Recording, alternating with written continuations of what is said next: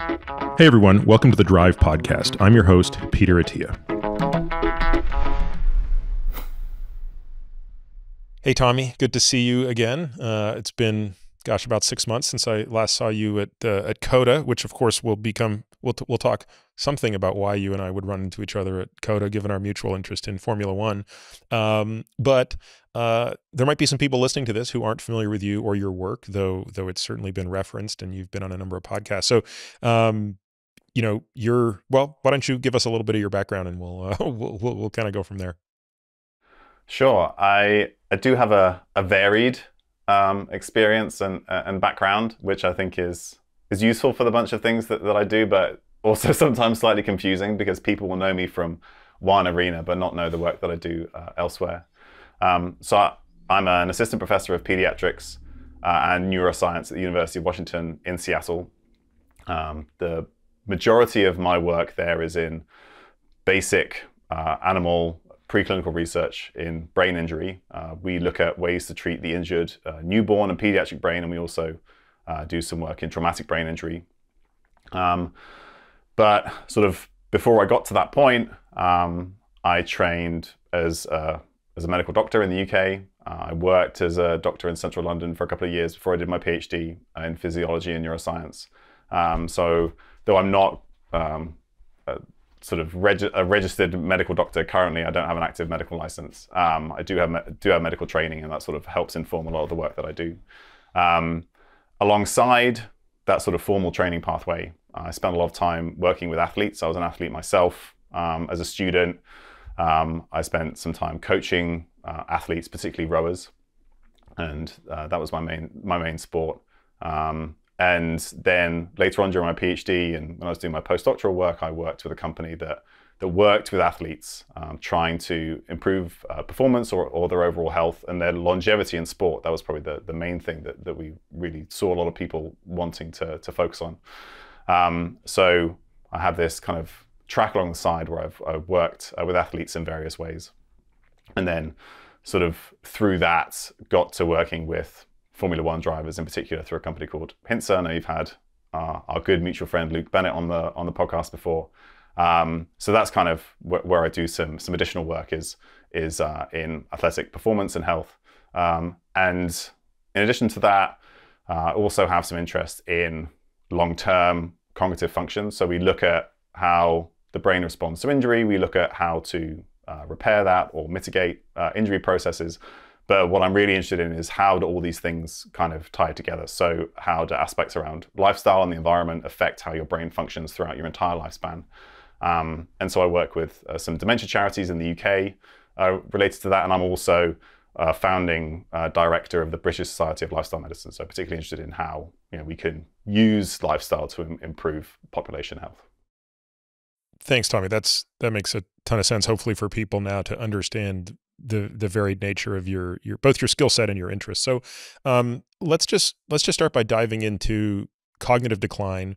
And I defer to you, Tommy, how you want to do this. Would you like to do this starting with the pathologic cognitive decline vis-a-vis dementia, or do you prefer to talk about it through the sort of more ubiquitous age-related cognitive decline? So we can start with age-related cognitive decline because that's pretty well described.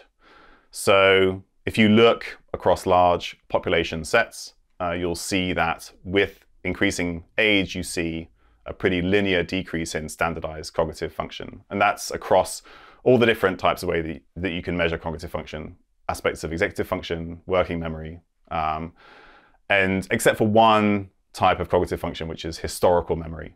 And that's probably because of the way that those memories are encoded. They're sort of moved from the main memory storing machinery and they kind of spread throughout the cortex, and they're sort of protected from some of the changes that happen as we get older.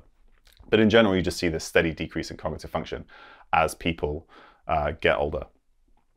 If you then translate that to what we might call some kind of pathological cognitive decline, which would then lead into frank dementia, which is sort of a long-term loss of significant cognitive capacity or cognitive dysfunction, then you might see an accelerated trajectory. So there's some period of what we call mild cognitive impairment, which you can diagnose with some standardized cognitive tests.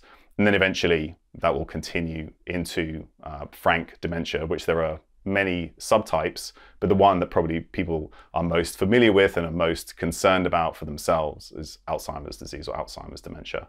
And there are probably multiple things that drive both of those paths, but in some individuals, there's this accelerated decline that then ends up in then having the diagnosis of dementia. Tommy, let's go back to the beginning of that and just make sure that we've given people a real sense of what cognition actually is. You know, one of the most common things I hear from my patients is some sort of complaint around memory.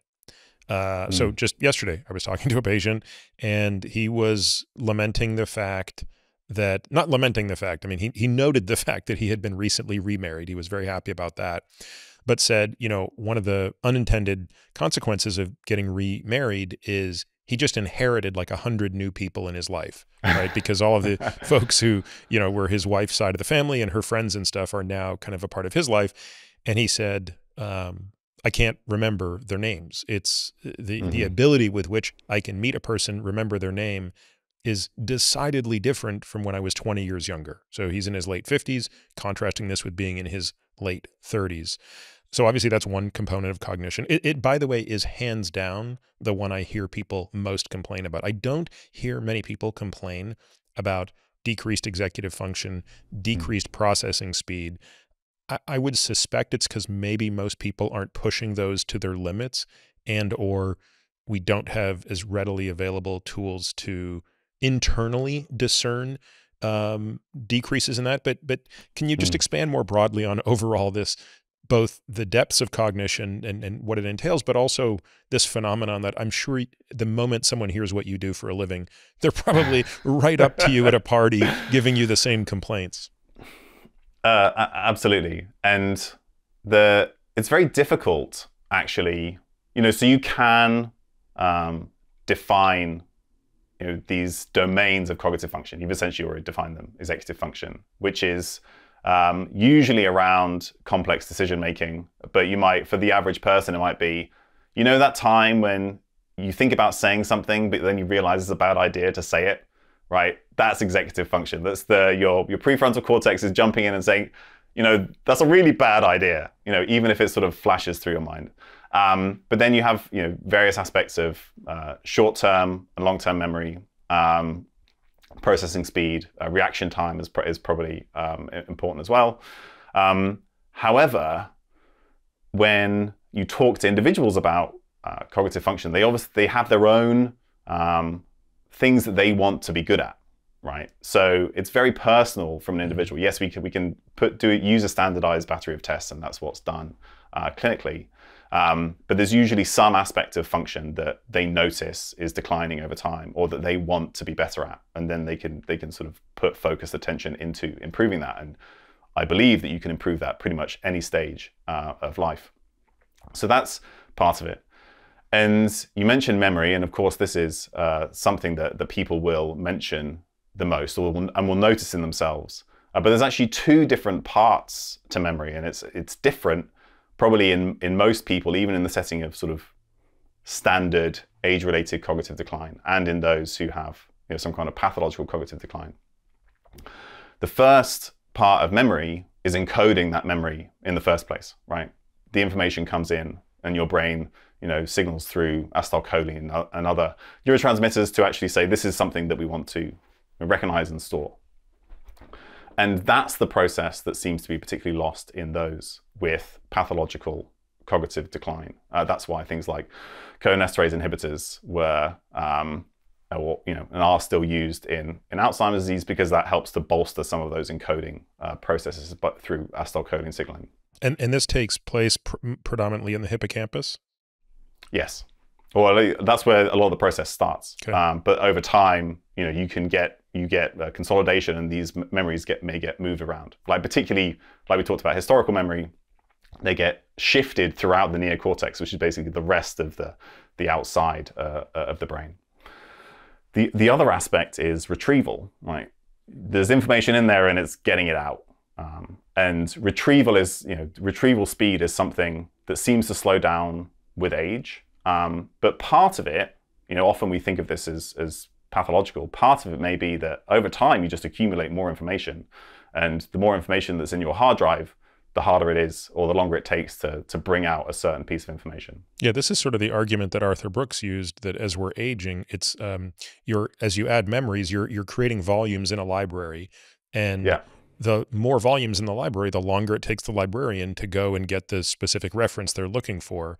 How can we figure out the relative contribution of library size versus librarian speed when it comes to accessing these memories? Because I guess this is another maybe way to think about that, but the example that resonates for me personally is I either meet somebody and can't remember their name, but 5 minutes later I can, or I have an idea, I want to sort of say something about it, and at the last minute I can't remember, but then 10 minutes later I kind of remember. So it's not that it's not there, but boy, it took me a long time to get it. So I think in reality, it's probably very difficult to pass all of these out. And so I don't think we could pretend that we know exactly the relative contributions. However, some of this is certainly affected by other factors, and that's something that you can take into discussion with, say, individual patients or individuals who are concerned about their memory. So it seems like sleep impairment or some kind of sleep deprivation or suboptimal sleep impairs retrieval. So then that could maybe open up a discussion about sleep. There's some subjective stress seems to also play a role here. So I think some of it is accepting that your library is larger, and some of it is thinking about other factors that may be impairing or allowing for that process to be suboptimal, such that retrieval is harder. Another part that comes into play here, which is also important, and it falls into that same line of thinking, is that as your library gets bigger, your librarian becomes more selective in terms of the things that they want to actually put on a bookshelf. So imagine, as you've met hundreds of people in your life, thousands of people, you add 100 new people, it's very easy to say, do you know what? The first time I meet this person, I may never see them again. So maybe it's not actually worth encoding that memory, and you become more selective in what actually gets stored. So that may be part of it as well. And these are not necessarily pathological processes. These may be your brain doing its normal job of, well, how do I figure out what's worth storing? And then how do I retrieve what I've decided to store? This may be a question that goes beyond your level of expertise, so I apologize if I'm asking you something outside of the scope. But I guess, what is a memory physically? And why is there a finite amount of storage? So if I have an understanding of why a hard drive is finite, and if I only have 2 terabytes on a hard drive, and I keep adding video to that, eventually at some point there is no more storage capacity. I don't think I have enough of an understanding of what a memory is and why it would therefore have a physical constraint. So there have been, and I will absolutely agree with you, this is beyond my area of specific expertise. But I know that this is a topic that is hotly debated, where some people have said that comparing human memory to a hard drive is, essentially it's a complete fallacy. It's nothing like that. And so there's, we use it because it's something that we can understand. It helps us, sort of apply a very complex process to our own thinking and understanding of how our brains might work. But in reality, that is not how memories work. And there shouldn't be a limit on capacity in the same way that there is with a physical hard drive. However, you might still understand that there are probably still a finite number of things that your brain will choose to encode and store for the same reasons that it may, you only want to have the information that's probably maximally useful for your survival, for want of a better way to think about it. And then that puts some constraints on how the system sets up what it decides to store and then retrieve. My 8-year-old son last night was asking me these questions. It's amazing when kids ask questions you can't understand, you can't come up with an answer to. And he was asking me where the memories were in his Hmm. brain and how they get there. And I'm like, God, these are really good. Like when I was 8, I wasn't thinking of great questions like this. So anyway, it's disappointing that I can't answer my child's questions.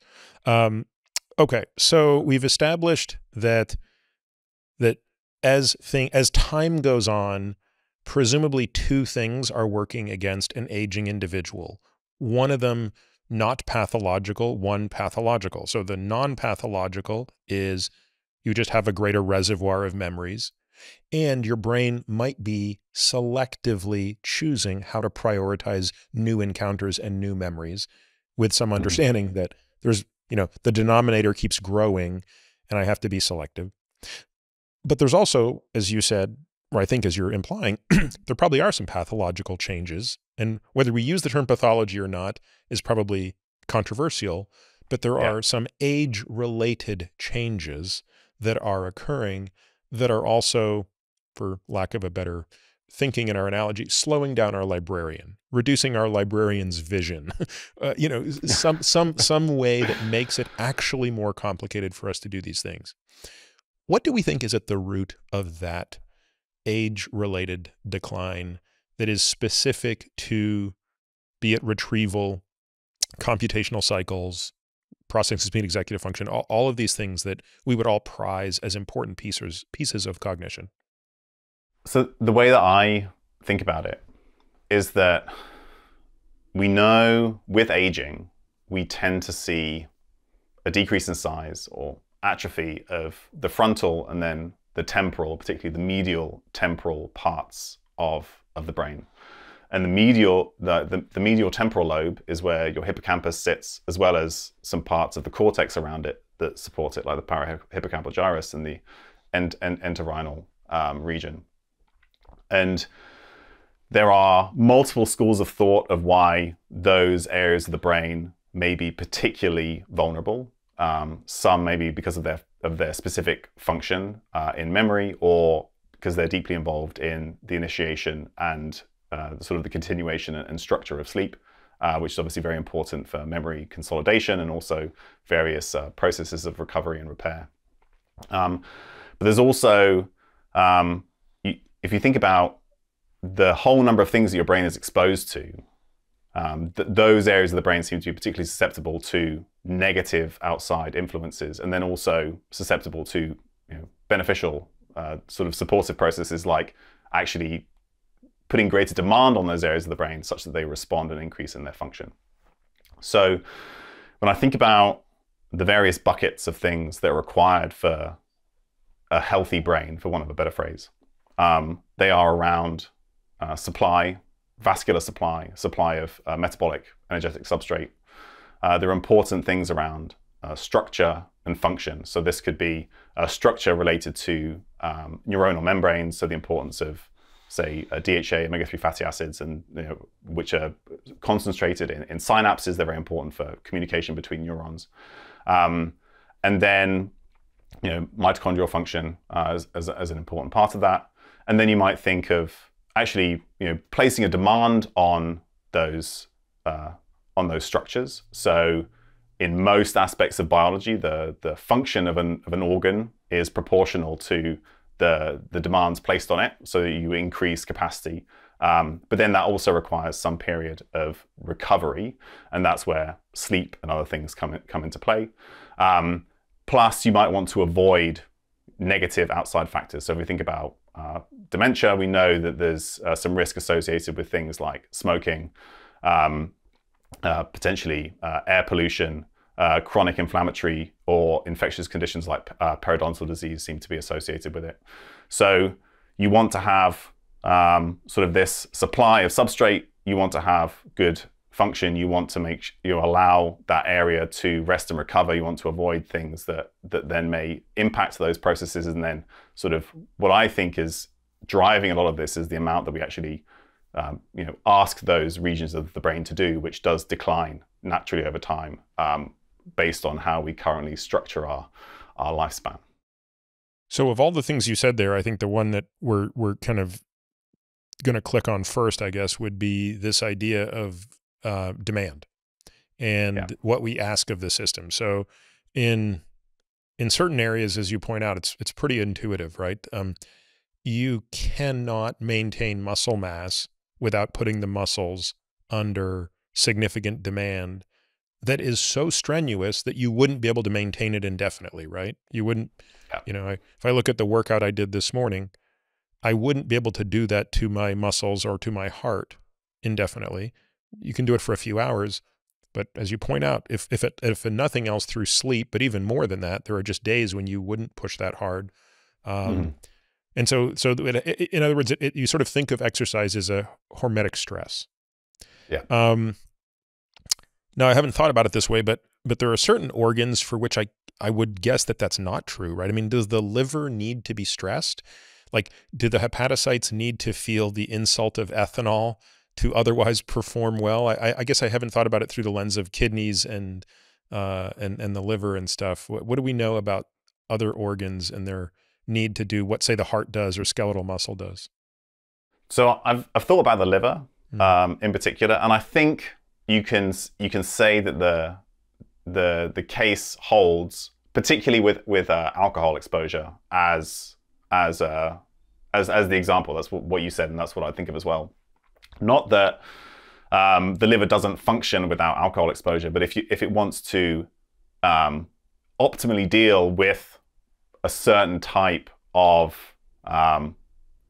product, say ethanol, it wants to metabolize it, then we know that with chronic alcohol exposure, before we get to the point where we damage the liver, you see an upregulation in cytochrome P450-2E1. You see an upregulation in aldehyde dehydrogenase. You see an upregulation of mitochondrial function and metabolism to regenerate NAD, which is sort of like the rate-limiting step for alcohol detoxification. So yes, if you stress the liver with alcohol, it will upregulate its function in order to have a greater capacity when the next, the next drinking session occurs. So I think there are sort of parallels across multiple organ systems.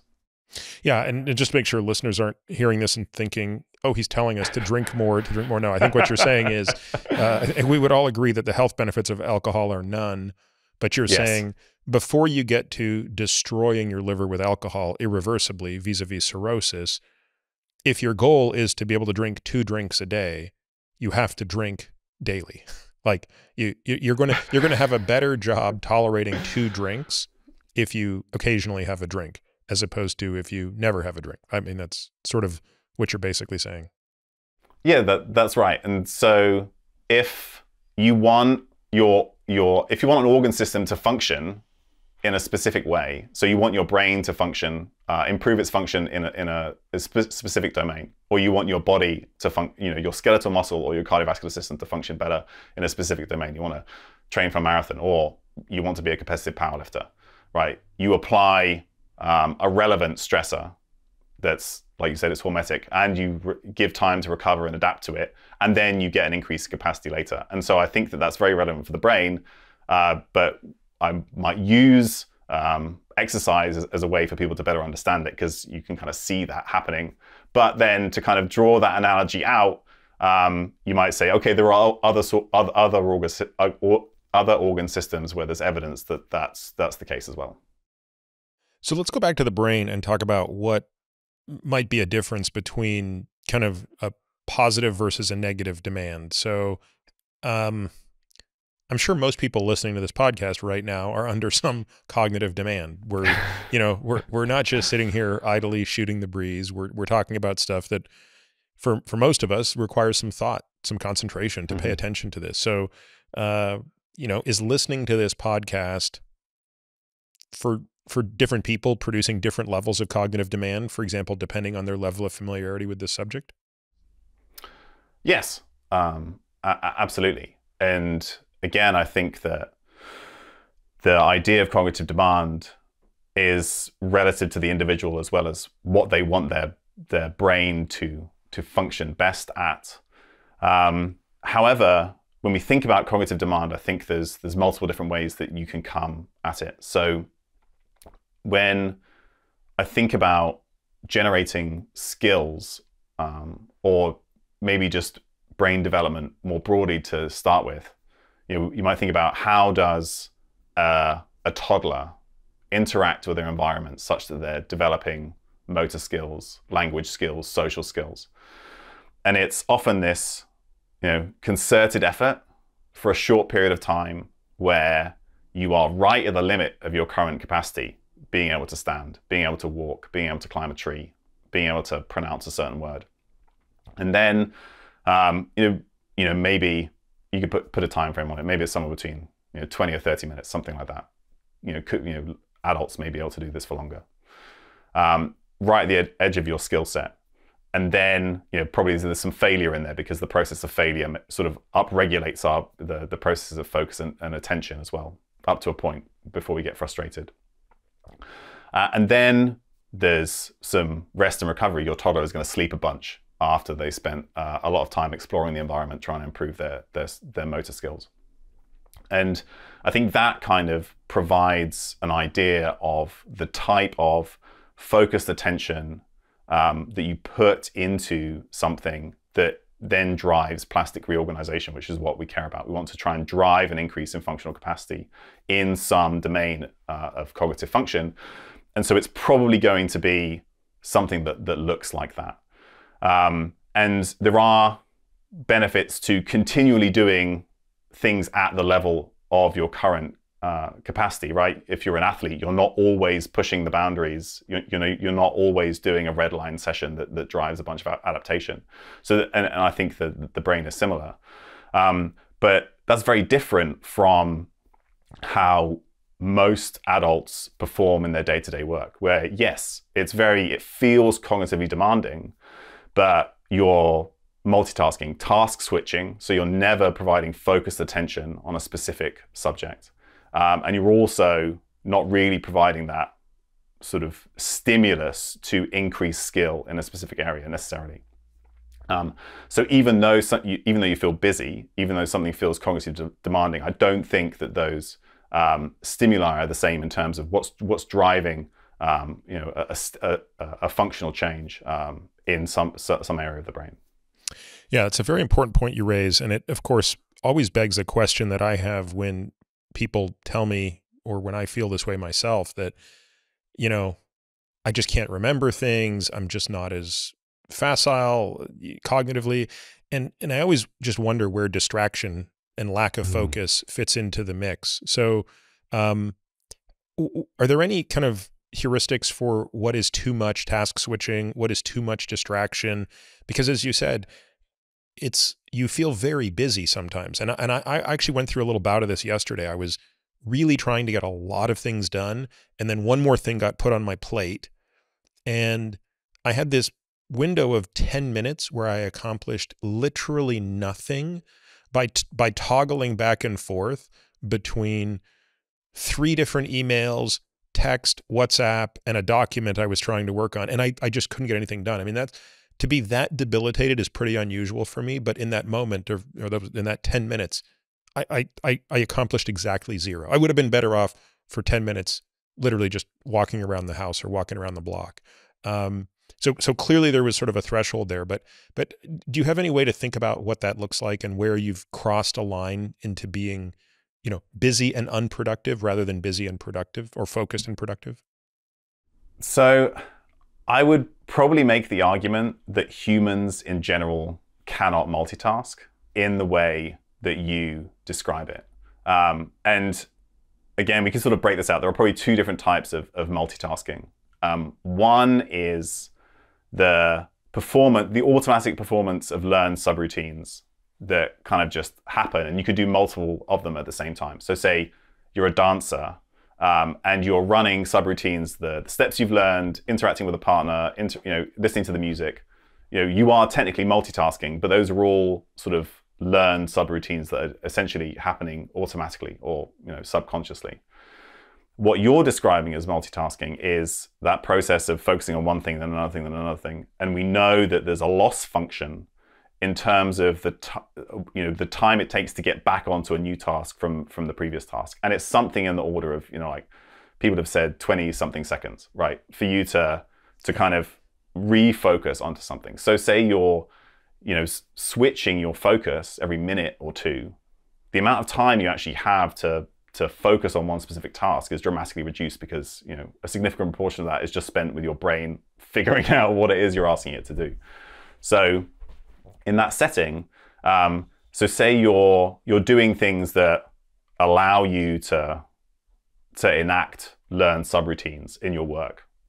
You could probably do that continuously, and there's less of this sort of stressful demand on your attention. But if you're needing to directly focus on multiple things at the same time, then switching from one to the other, I would argue that the majority of people cannot do that well, even though they may think that they can. Yeah, one way that I think about this in terms of exercise is if I'm doing a steady state, aerobic efficiency, we call it a zone 2 workout on a stationary bike, I can listen to a podcast and an audiobook and be completely focused on it. I can still manage to be on a bike and pedal. I don't have to worry about traffic or anything like that, and I can be focused. But if I'm doing a higher intensity cardio workout, or if I'm lifting weights, I can't listen to podcasts and books. Those tasks just demand a little bit more of my attention, either to not get hurt or just to focus on the movement. In other words, they're not as, presumably automatic as just holding 90 RPM at a fixed wattage riding around. Yeah. So would you say that that's kind of an example of something that's, really automatic versus something that's just a high enough order of processing where you can really only do that one thing? Yeah, I think that's a good way to think about it. And more broadly, I think that traditional work-based multitasking is probably the point where there's this biggest gap between perceived demand and the amount of beneficial cognitive stimulus you're actually getting. And it reminds me of something that a former colleague of mine at Hinsa, James Hewitt, he also used to be a professional cyclist, and he calls this the cognitive middle gear. And it's this point where effort is high, but sort of the end product is minimally useful. And if you can think about athletes who may go out and thrash themselves at threshold for like an hour and do that every day, it's very hard, right? And it feels really hard. But in terms of physiological adaptations that improve performance, there's a big gap between how hard it is and benefit. And I think it's a physiologic no man's land. Exactly. Yeah. It's too hard to give them the wide aerobic base and not hard enough to give them that peak performance. Well, this is actually kind of a nice quick way to segue, and I want to come back to this, but just let's talk about Formula One for a second. So, you and I have been fans of this sport for a very long time, but I think a lot of people listening to this have become fans of F1 through Netflix's Drive to Survive series. Of course, if you're listening to this and you don't know what Drive to Survive is, I recommend you go back and watch the last 2 seasons at least. But I think anybody who's watched the sport will appreciate how much they need to be able to do while driving. And on a personal level, this is something I can relate to because I spend a lot of time in a car and in a simulator, and I am nowhere near being able to do what a driver does. So for folks to get a sense of this, first of all, they're traveling at speeds that are simply unbelievable, right? Their straight line speed is, 200 to 200 and up to 220 miles an hour, depending on the setup they have for that race. And the amount of things that they have control over on this computer that masquerades as a steering wheel in front of them is unbelievable, right? So between every corner, they're making some adjustment. They're switching the brake bias with one knob, which shifts the emphasis or force between how much brake is on the front wheels versus the rear. They're altering the slip angle of the differential, which is allowing inner wheels versus outer wheels when they're going around corners to move at different relative speeds. They're obviously adjusting drag reduction system when appropriate. They're adjusting access to battery power if they're passing or overtaking or trying to defend. There's simply no shortage of things. Oh, and by the way, they're pushing a radio button to talk to their engineer who's talking to them the whole while. So I will just say, Tommy, I have been driving for 9 years.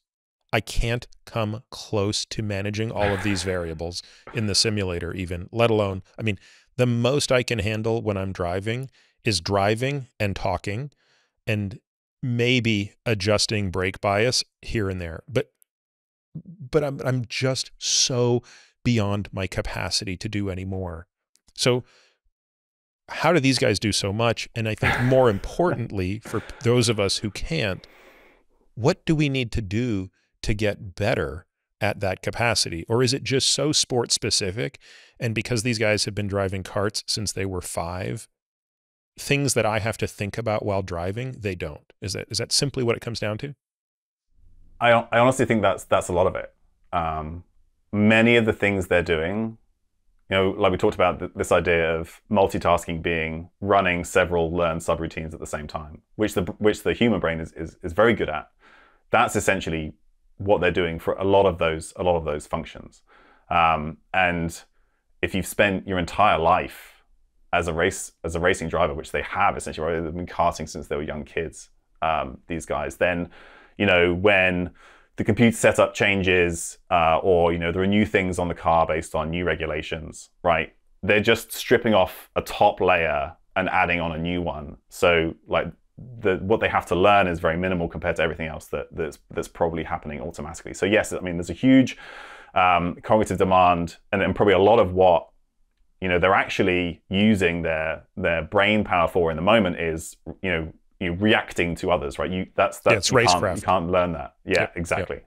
And so that's where most of their attention is, and everything else is probably happening automatically. Now, when you have drivers that move up the ranks, and there's a pretty big jump from F3 to F2 from a complexity of the car standpoint, and again from F2 to F1, are there things that coaches will do with the drivers during those big transition years to really help them get up to speed? You know, I'll give you an example. I don't think this is an example of what I'm accomplishing, but just people are probably very familiar with watching the drivers before races play sort of half physical, half cognitive games, right? Where they have like little lights on a board and they have to touch them, or they're playing catch or juggling or doing all these sorts of things. Are those things doing anything to sharpen their brain, or do they just look cool? It probably a bit of both, but I would argue that for some drivers, it certainly seems to be beneficial, and it's very different from driver to driver. However, there are definitely drivers who, you know, when they move up the ranks, or even, you know, those who've been in Formula One for a long time, they'll have a dummy steering wheel, right? So they can, you know, move through the patterns of doing everything, you know, even if they're not on track. And this is often the same as, you know, when we were learning subroutines. So say you're learning a new dance, you'll do the steps one by one without music. Then you'll start to string them together, right? Then you'll add complexity. And you know, it's the same thing. So there are multiple opportunities for them to practice some of these skills, even though they don't get a huge amount of time actually racing on the track. When you're thinking about these sort of reaction games that some drivers are doing, and some of them may do it in terms of, you know, practicing starts, and again, you know, they'll have sort of a dummy setup to do that, or, you know, balls and reacting to somebody throwing something. Some of it is probably, some of it may be placebo, right? It helps them feel like they're getting ready, which is great. And anything you can do to improve that, you know, you would welcome. But then the other part of it may be moving you onto the appropriate part of the Yerkes-Dodson arousal curve, right? Which basically says that there's this U-shape or inverted U-shaped curve of like how aroused you are and how you perform. And that curve is different based on the sport. And so some period where you're having to focus and react, but also remain relatively relaxed, because that's incredibly important, right? You want to be fast off the start line, but then the first thing you have to do is get into turn one when you have 8 guys around you trying to navigate at the same thing, and you have to react to them. So if you were very tense, you know, that would decrease your performance in that setting. So I think some of it is just getting you to the point where you're focused, but then also relaxed. You know, if you're doing it with some kind of skill-based thing that requires you to also you know, be relatively fluid. So it could be like catching a ball suddenly, right? You can't do that if you're very stiff and tense. So I think it's some of it's this balance of getting into the right mindset before you then have to do something once you get into the car.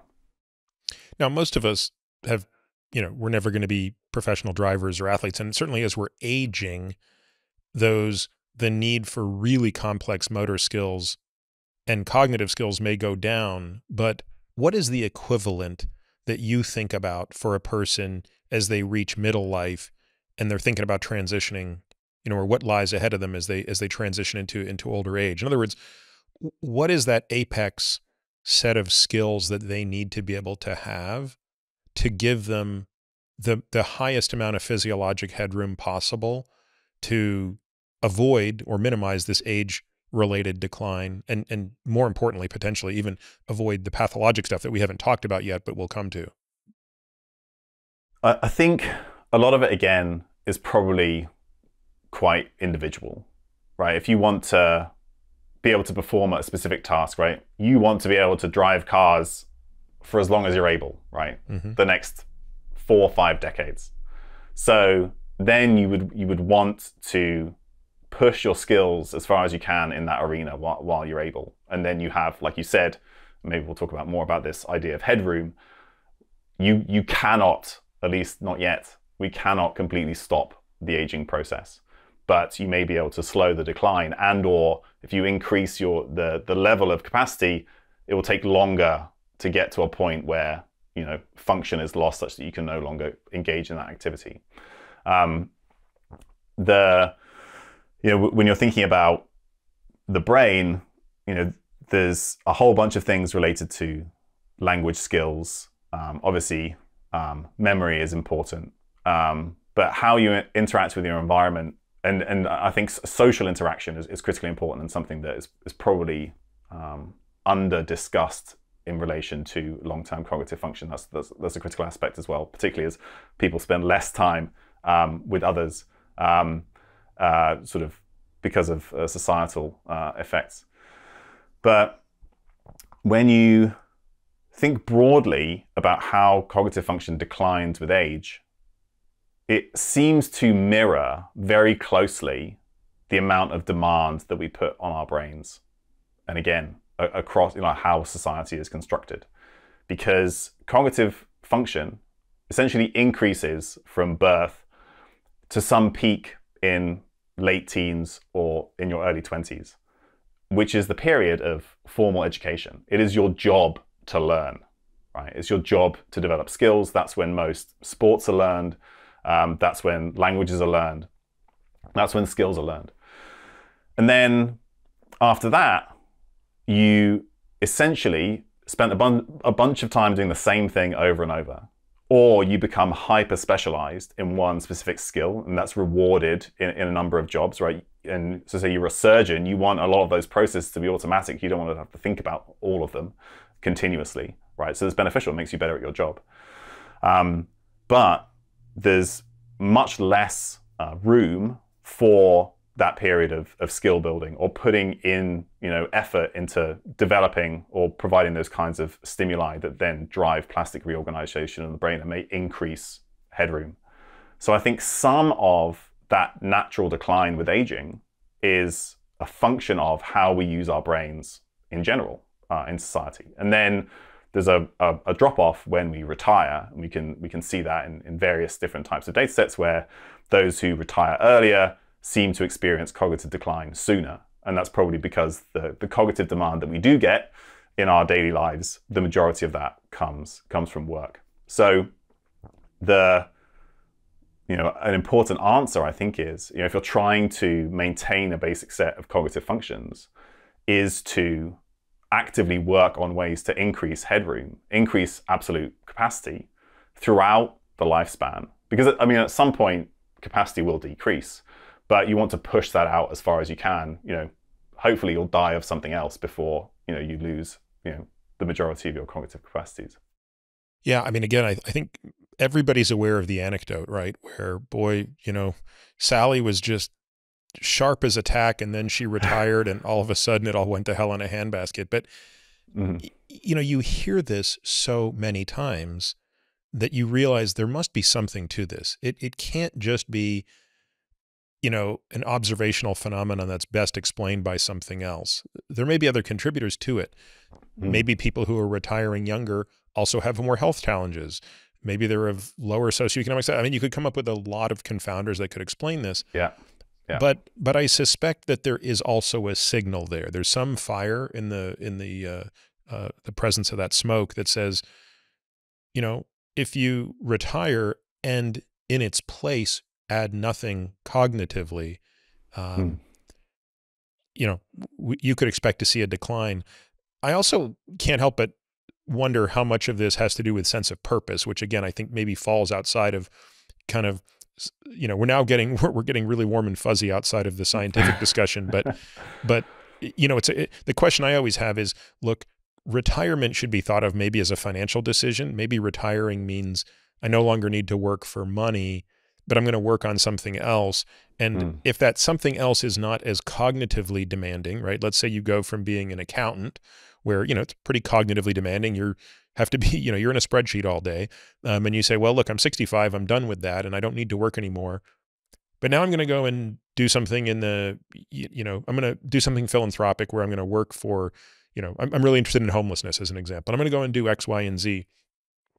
Well, you probably have more sense of purpose. You might derive more satisfaction from that, even though it's not as cognitively challenging. Do we have any sense of how that factors into it, or is that just so far outside of our ability to kind of understand risk?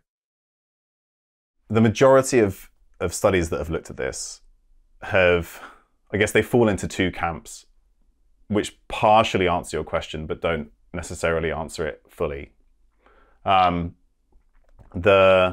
The first is looking at the removal of that stimulus through retirement. It's been done in several population-based studies. They usually account for medical conditions that might cause you to retire early, because that's an important confounder. And when you look at other studies, there's evidence to suggest that late in life cognitive activity, so whether you regularly play chess or you dance or you do something else that's cognitive stimulating, that's protective against incident dementia or cognitive decline. So the two parts of that would say that removal of work as a major cognitive stimulus increases risk, but that adding some other kind of cognitive stimulus mitigates that risk. And there are several studies where you do some kind of cognitive training. Maybe it's computer-based brain training in older adults in their 70s. You can see significant improvements in cognitive function. And if you think about all the things that are most protective in terms of preventing cognitive decline, there was a big meta-analysis done by Jintai Yu, who's a professor in Shanghai, looking at all the different potentially modifiable factors for cognitive decline. The two most important protective ones were early in life education, which I think of as increasing headroom. So the more you learn and skills you develop early in life and the longer you do that for, the greater headroom you have.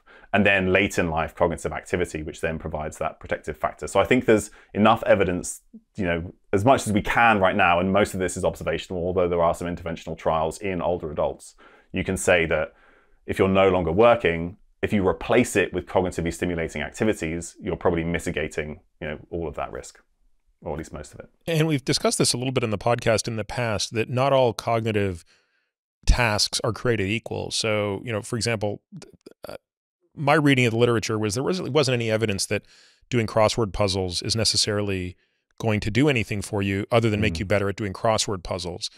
But dancing, no, that's a bit different actually, because no two steps are ever exactly the same. You're always sort of problem solving, especially if it's sort of complicated dance. Solving a business problem is more elaborate than doing Sudoku or whatever it's called, where it's, they're just sort of little predictable word games. And so would you agree that maybe what you replace it with, there's also some variability in the complexity of that, and the less color by numbers or paint by numbers it is, the more likely it is to, well, let's use that example. Painting by numbers versus painting, right? You're both painting, but in one case, it's a much higher level of cognitive load.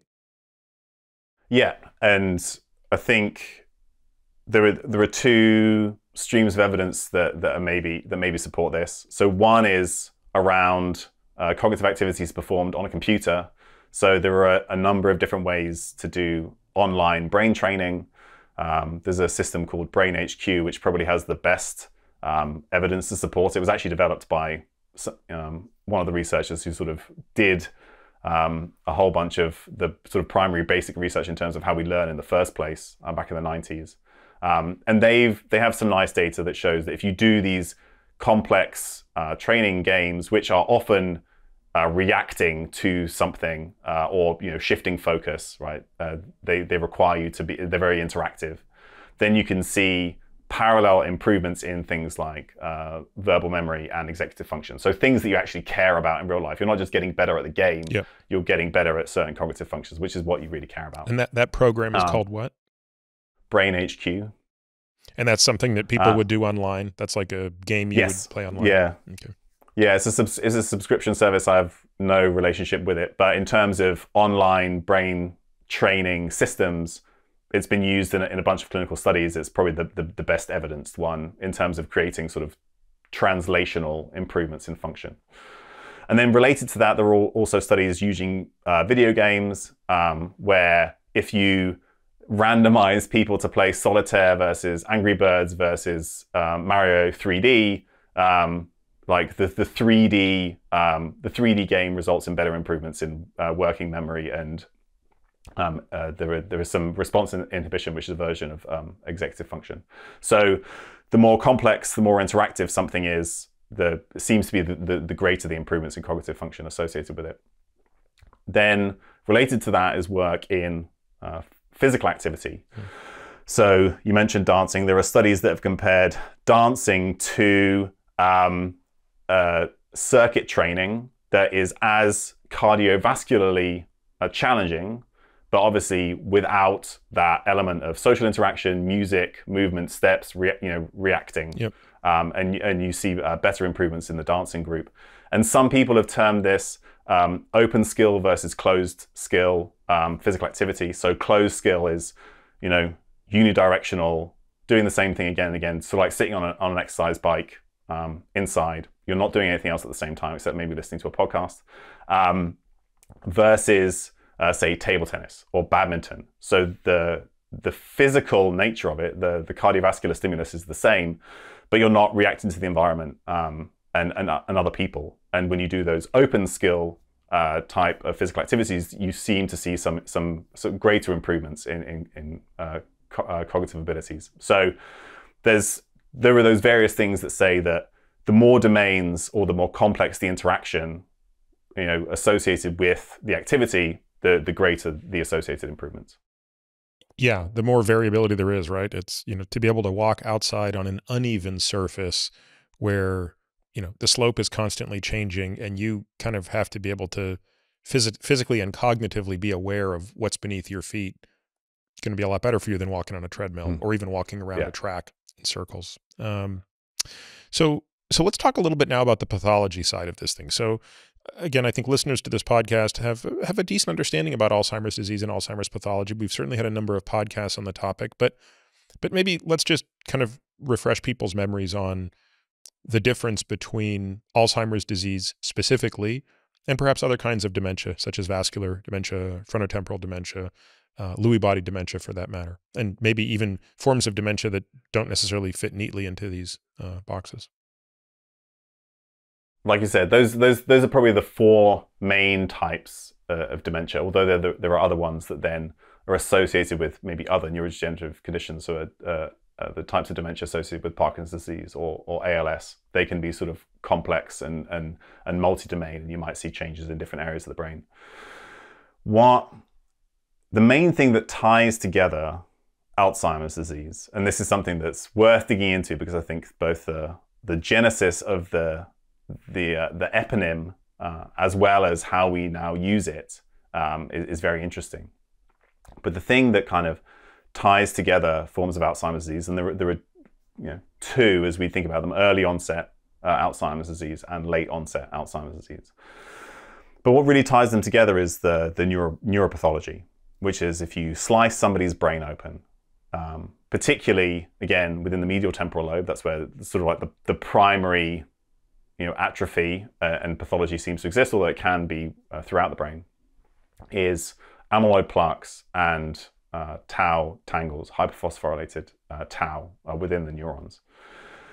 And this was how the disease was originally classified. There was an initial case, August D, who Alzheimer treated in an asylum for several years, and then looked at her brain after she died, and he saw these things under a microscope, then collected other cases where they saw similar things.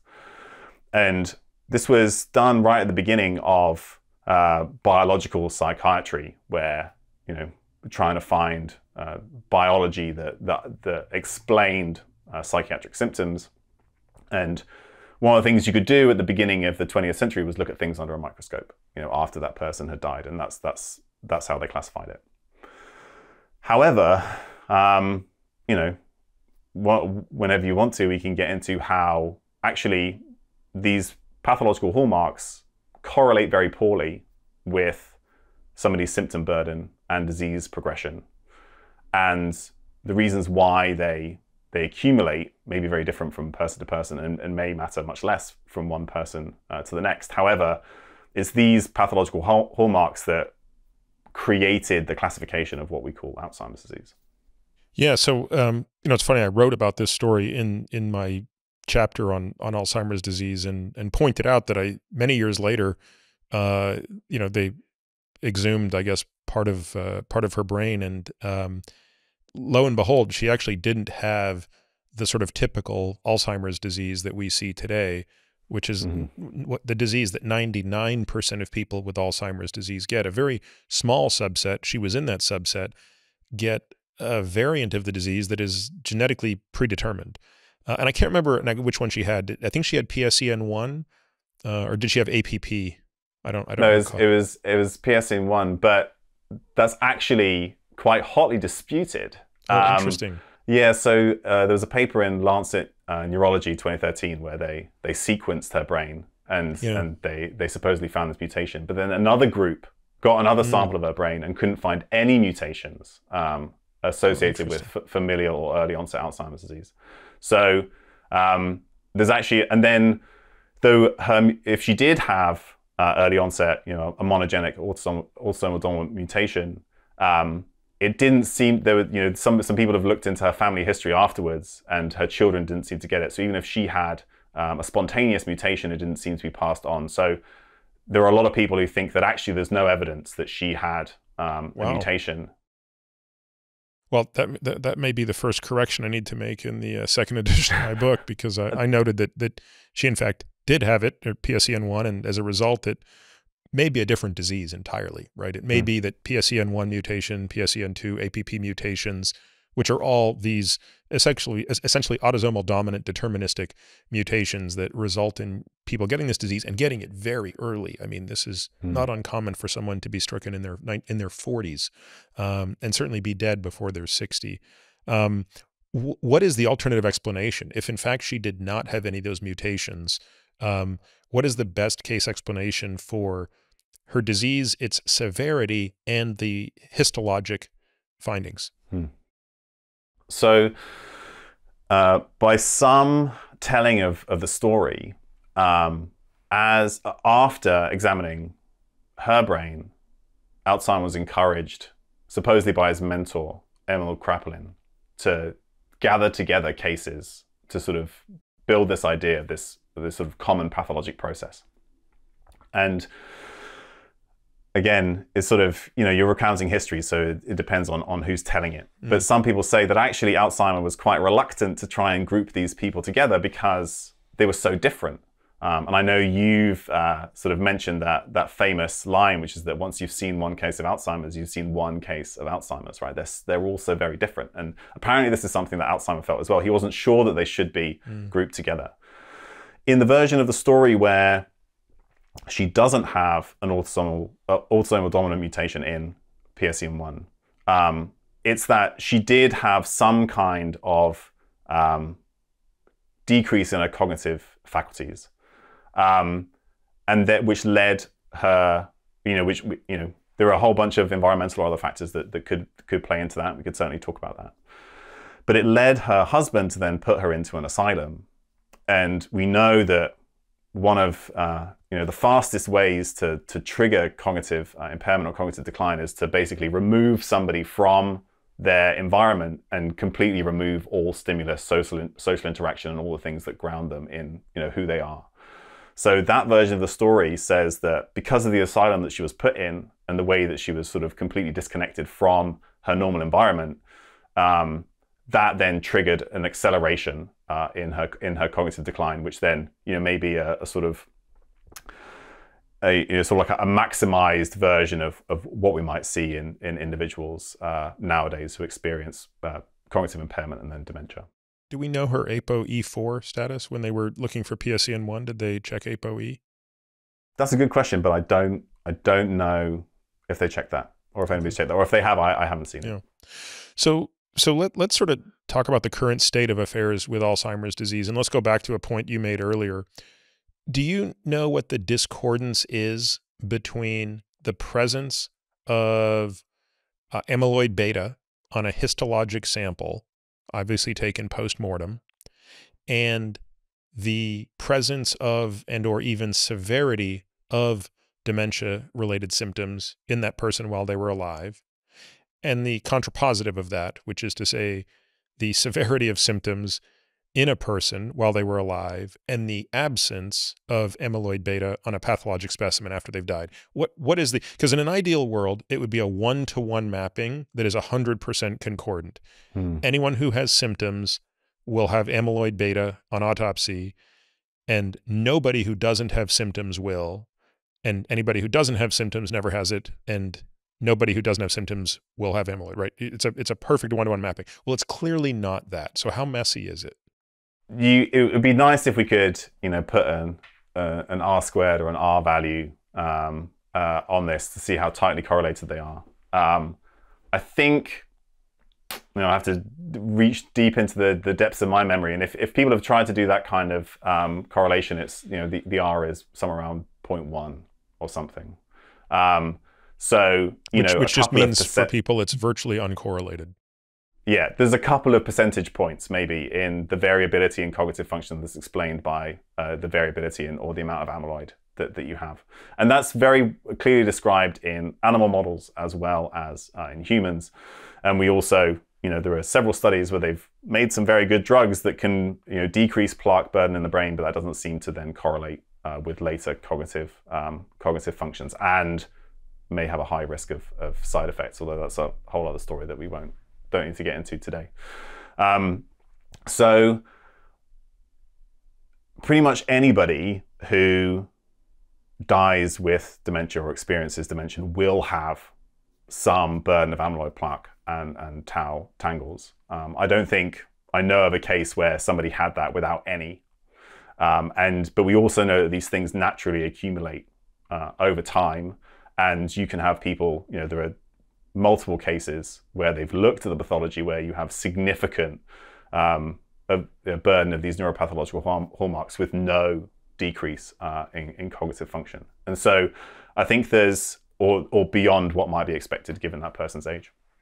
And so I think that opens, there's a possibility that there's some other factor. People are now thinking about other things that may come into play here. So microglial function, phenotype, and so microglia are the main immune cells of the brain. These are now being increasingly interrogated in Alzheimer's disease, dementia. Other processes might be important. So lysosomal function is potentially important as well, which basically processes proteins for breakdown, and that gets impaired, and that may trigger some of the accumulation of some of these things. But the alternative is to maybe think that some of these hallmarks may be epiphenomenal, right? They just accumulate in the face of neuronal stresses, and I'm speaking about this largely or pretty much only in the case of late onset Alzheimer's disease. Your brain is going to get exposed to a bunch of things, be that decreasing metabolic function, be that smoking, vascular disease. And then as neurons get stressed, they start to secrete some of these proteins or accumulate some of them. And there are some lines of evidence that suggest that some of it's actually a beneficial response. So amyloid beta has some antimicrobial and metal chelating effects. So it may be this actually a response to a stress that's then supposed to be protective. You get to a point, and they've shown this very clearly in animal models, where if you can force amyloid plaques to accumulate in large numbers, where they do start to become damaging in their own right. But up to that point, it may be more of an epiphenomenon or a response to a neuronal stress rather than this core sort of underlying pathological process. Yeah, there's so much there to think about, right? So on the one hand, you could say, well, look, is amyloid beta necessary but not sufficient for amyloid plaque? So the classic example, that would be ApoB, right? ApoB is necessary but not sufficient for atherosclerosis. You have to have it, but by itself, it's not enough. You also have to have inflammation and endothelial damage or dysfunction for the ApoB particle to get in there and cause damage. But ApoB is causally related, and that's why reducing ApoB reduces events. It's necessary, but not sufficient. If that were true of amyloid, it could explain part of the observation that lots of people have amyloid without symptoms because it's only necessary, but by itself, it's not sufficient. But that wouldn't necessarily imply causality, because to have causality, you would have to say removing amyloid because it is necessary, though not sufficient, removes the disease. And as of yet, to your point, we don't really have evidence of amyloid reducing strategies working. Now, the flip side to that, which I know people will argue, is it might be because those, and I don't know where I stand on this, I'm very confused by this. It might be that, well, we're applying those therapies too late. And if you applied amyloid reducing therapies earlier, if we knew how to target people long before they were at the doorstep of MCI, maybe we could do something about it. In this sense, it's sort of like saying, well, lowering ApoB a week or a month or even a year before someone has an MI probably isn't going to help. But doing so 10 years before will. So how do you think about the causality and the necessary but not sufficient argument, and also this temporal argument of if in fact ApoB is playing a role, we may be way outside of our window to do anything about it? I'm open to that idea still, though I am skeptical based on the range of animal and human evidence so far. It's possible that amyloid beta is necessary, but if it is necessary, we don't have evidence that it is sufficient to cause dementing processes. There's been some recent work in this area that sort of I feel supports the idea that maybe it may not even be necessary or sufficient. Which is there was this process called pathological anthos, which is pathological flower. This was published by Ralph Nixon's group out of NYU last year, and what they showed was that in a specific knockout model in mice. When we traditionally think about amyloid plaque accumulating, we think about it accumulating outside the neuron.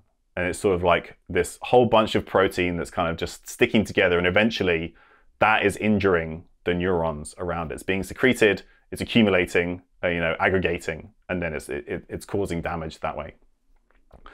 What they show with some really nice techniques is that what's actually happening, at least in this model, is that amyloid is accumulating inside the neuron. It is aggregation inside failing lysosomes, which are supposed to process proteins, and they aggregate within the neuron, which then lyses, right? The cell dies, it disappears, and you leave a plaque in its place. It's sort of like burst the neuron open. And so in that setting, there's a nice quote by Nixon that says that if you're trying to remove amyloid, it's the same thing, to try and treat Alzheimer's disease. It's the same thing as trying to revive somebody from the dead by removing their tombstone. That's essentially what it is. The plaque is the tombstone of a previous neuron that failed its ability to process protein and then left this in its place. There's still a lot of work to be done to say, is this what's actually happening in humans, which haven't been sort of genetically manipulated as we do with a lot of mouse models. But that's a very stark concept, right? That's a very stark concept, because it implies that amyloid is an absolute marker for something horrible, just as walking through a town and seeing lots of tombstones tells you, if they occurred over a short enough period of time, something bad happened in this town. But removing the tombstones does nothing to erase what just happened in that town. Exactly. What is the critical response to their model? So the people that would be on the amyloid is at a minimum necessary, maybe even sufficient, how would they be critical of Nixon's work? So I think you could say that even if that's the case, even if this is not, if this is intracellular accumulation, all you've done is you've moved the site of initial accumulation. If it does hold in humans, and that maybe that would be the first major criticism, is show that this happens in humans. And I think that they're working on some pathological samples to see whether this is the case.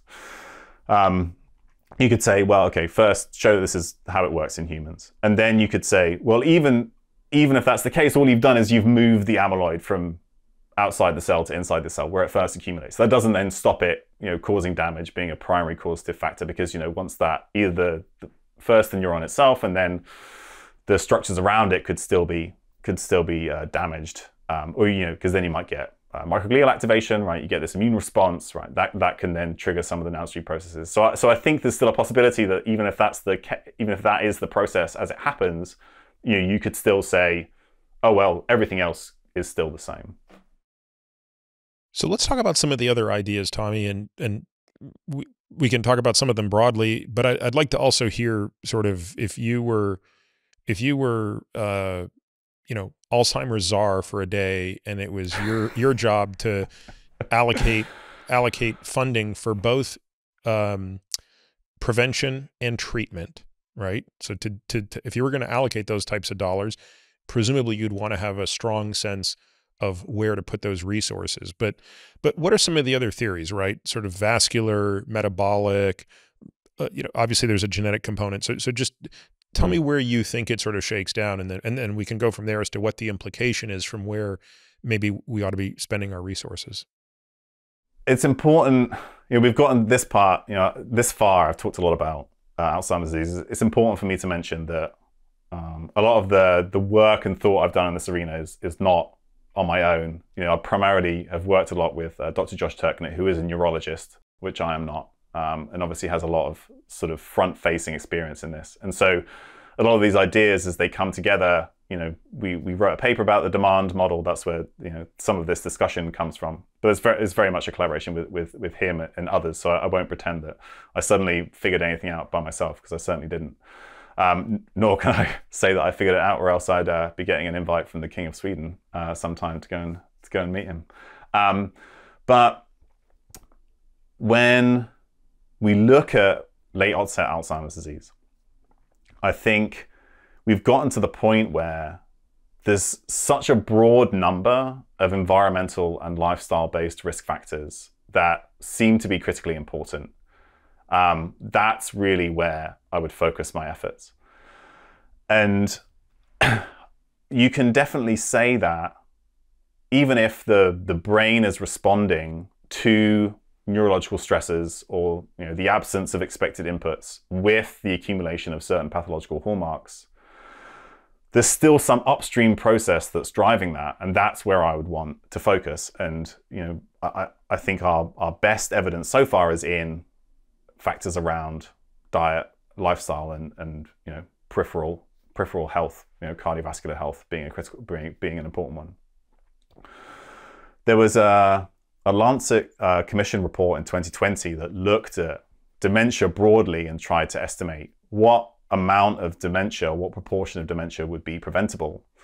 And they estimated that 40% of dementia is preventable based on population attributable risk, and a bunch of different risk factors, looking at physical activity, body composition, diet quality, smoking, hearing loss, which I think of as a cognitive demand, which is lost, educational status. And my guess is that this is actually an underestimate, because they didn't include sleep, they didn't include nutrient status, particularly homocysteine status, which other individuals have suggested has a population attributable risk of around 20% for late onset Alzheimer's disease. And then they also, when you do these kind of assessments, right, and you've written about this recently, when you do a population attributable risk or population attributable fraction, you say, if we remove this entirely, what proportion of that disease would disappear? And we have a mounting sort of body of evidence that says that these risk factors interact. So when you do a population attributable risk, you say, this is a linear effect, it's additive, right? This on top of this on top of this. But in reality, we know that they're actually interactive. Yeah. So I think if you took into account other risk factors and more complex interactions between them, my guess is that the majority is probably preventable by focusing on some of those lifestyle and environmental factors. Can you say more about the homocysteine one? We definitely manage homocysteine very aggressively. So we're very liberal with our use of methylated B vitamins to keep homocysteine down. We typically target 8 or 9 as the upper limit we want to see, even though the lab reference range says up to 13 or 14 is normal. Do you have thoughts on that? And I guess also tell me about the mechanisms. Our concern is mostly through cardiovascular, by the way, because I think there we have pretty good evidence that homocysteine impairs the clearance of 2 molecules, SDMA and ADMA, that impair nitric oxide synthase, which obviously has an important role in the cardiovascular endothelial world. Perhaps it does in the brain as well. I'm just unaware. Yeah. So a lot of the work in this arena, I think we have to be indebted to somebody called David Smith, Professor David Smith. He's former chair and head of the Department of Pharmacology at the University of Oxford, who's done a huge amount of work on homocysteine and cognitive decline. And actually this dementia charity in the UK that I'm on the advisory board of, he is the chair of their scientific advisory board. He has done a number of interventional studies looking at this. The main one is the VitaCog study, where they randomized individuals with elevated homocysteine to a B vitamin supplement. It was a B12 and folic acid, and then looked at rate of cognitive decline and rate of brain atrophy. And they showed that if you could reduce homocysteine, and the greatest risk is with those with a homocysteine above 13. There's also an elevated risk in those with a homocysteine above 11. So the cutoff that I use for cognitive decline that's based on hard evidence in the clinical literature is 11. And you can slow cognitive decline and brain atrophy if you decrease homocysteine beyond that point. There's a number of potential reasons for this. The first is there may be a direct mechanistic effect related to the neuropathological hallmarks. So homocysteine seems to activate CDK5, which phosphorylates tau, and then also inhibit phosphatase 2A, which dephosphorylates tau. So it may contribute to the accumulation of tau tangles, hyperphosphorylated tau in neurons. But then sort of more broadly, and where I think the majority of the action is, and sort of excluding cardiovascular, is the importance of the methylation cycle in creating functional neuronal membranes.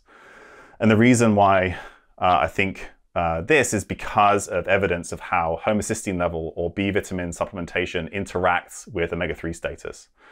We know that if you want to try and put particularly a molecule of DHA into a lipid membrane, you need to attach it, or you need to create a phospholipid.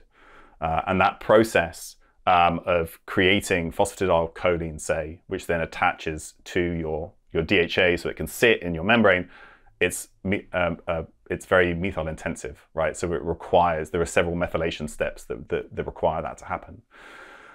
When you look at, there are actually sub-analyses of several randomized clinical trials that show, so in the VitaCog study, what they showed was that the rate of brain atrophy was only slowed in those who had in the highest tertile of omega-3 status. There was a study in the Netherlands, the B-proof study, where they also showed that the benefit was greatest in those who had the highest levels of DHA. And then there's also the Omega-AD study where they supplemented with EPA and DHA, but then they saw benefit in those who had the lowest levels of homocysteine. So there seems to be an interaction between B vitamin status and omega-3 status in terms of cognitive decline and brain atrophy. And the best way to think about that is probably both are required in order for DHA to be inserted in a functional way into a neuronal membrane.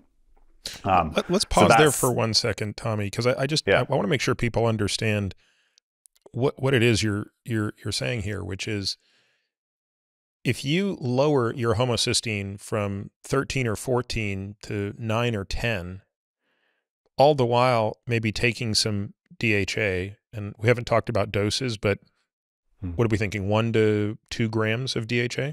1 to 2 grams a day. Yeah. Doing those two things together, which don't require any medical care. I mean, anybody, I've never seen a person who with, you know, the right amount of methylfolate, methyl B12, sometimes some B6 is needed. You can pretty much always get your homocysteine into that zone, coupled with, you know, a high quality DHEA. No affiliation with any of these companies, but I like Carlson's and Nordic Naturals as the two. What would you say is the risk reduction? Would you say that that's a 20% risk reduction in all-cause dementia, just doing something like that? That's what others have suggested. They've calculated population attributable risks, and it's more than that, because that was just the homocysteine. That was just the homocysteine. Another 20% has been attributed to poor omega-3 status. So this is kind of frustrating, because I know that there are literally hundreds of thousands of people listening to us speak right now whose homocysteine is elevated, whose DHA is low, DHEA is low, and they are unaware, and their doctors are unaware of everything you just said.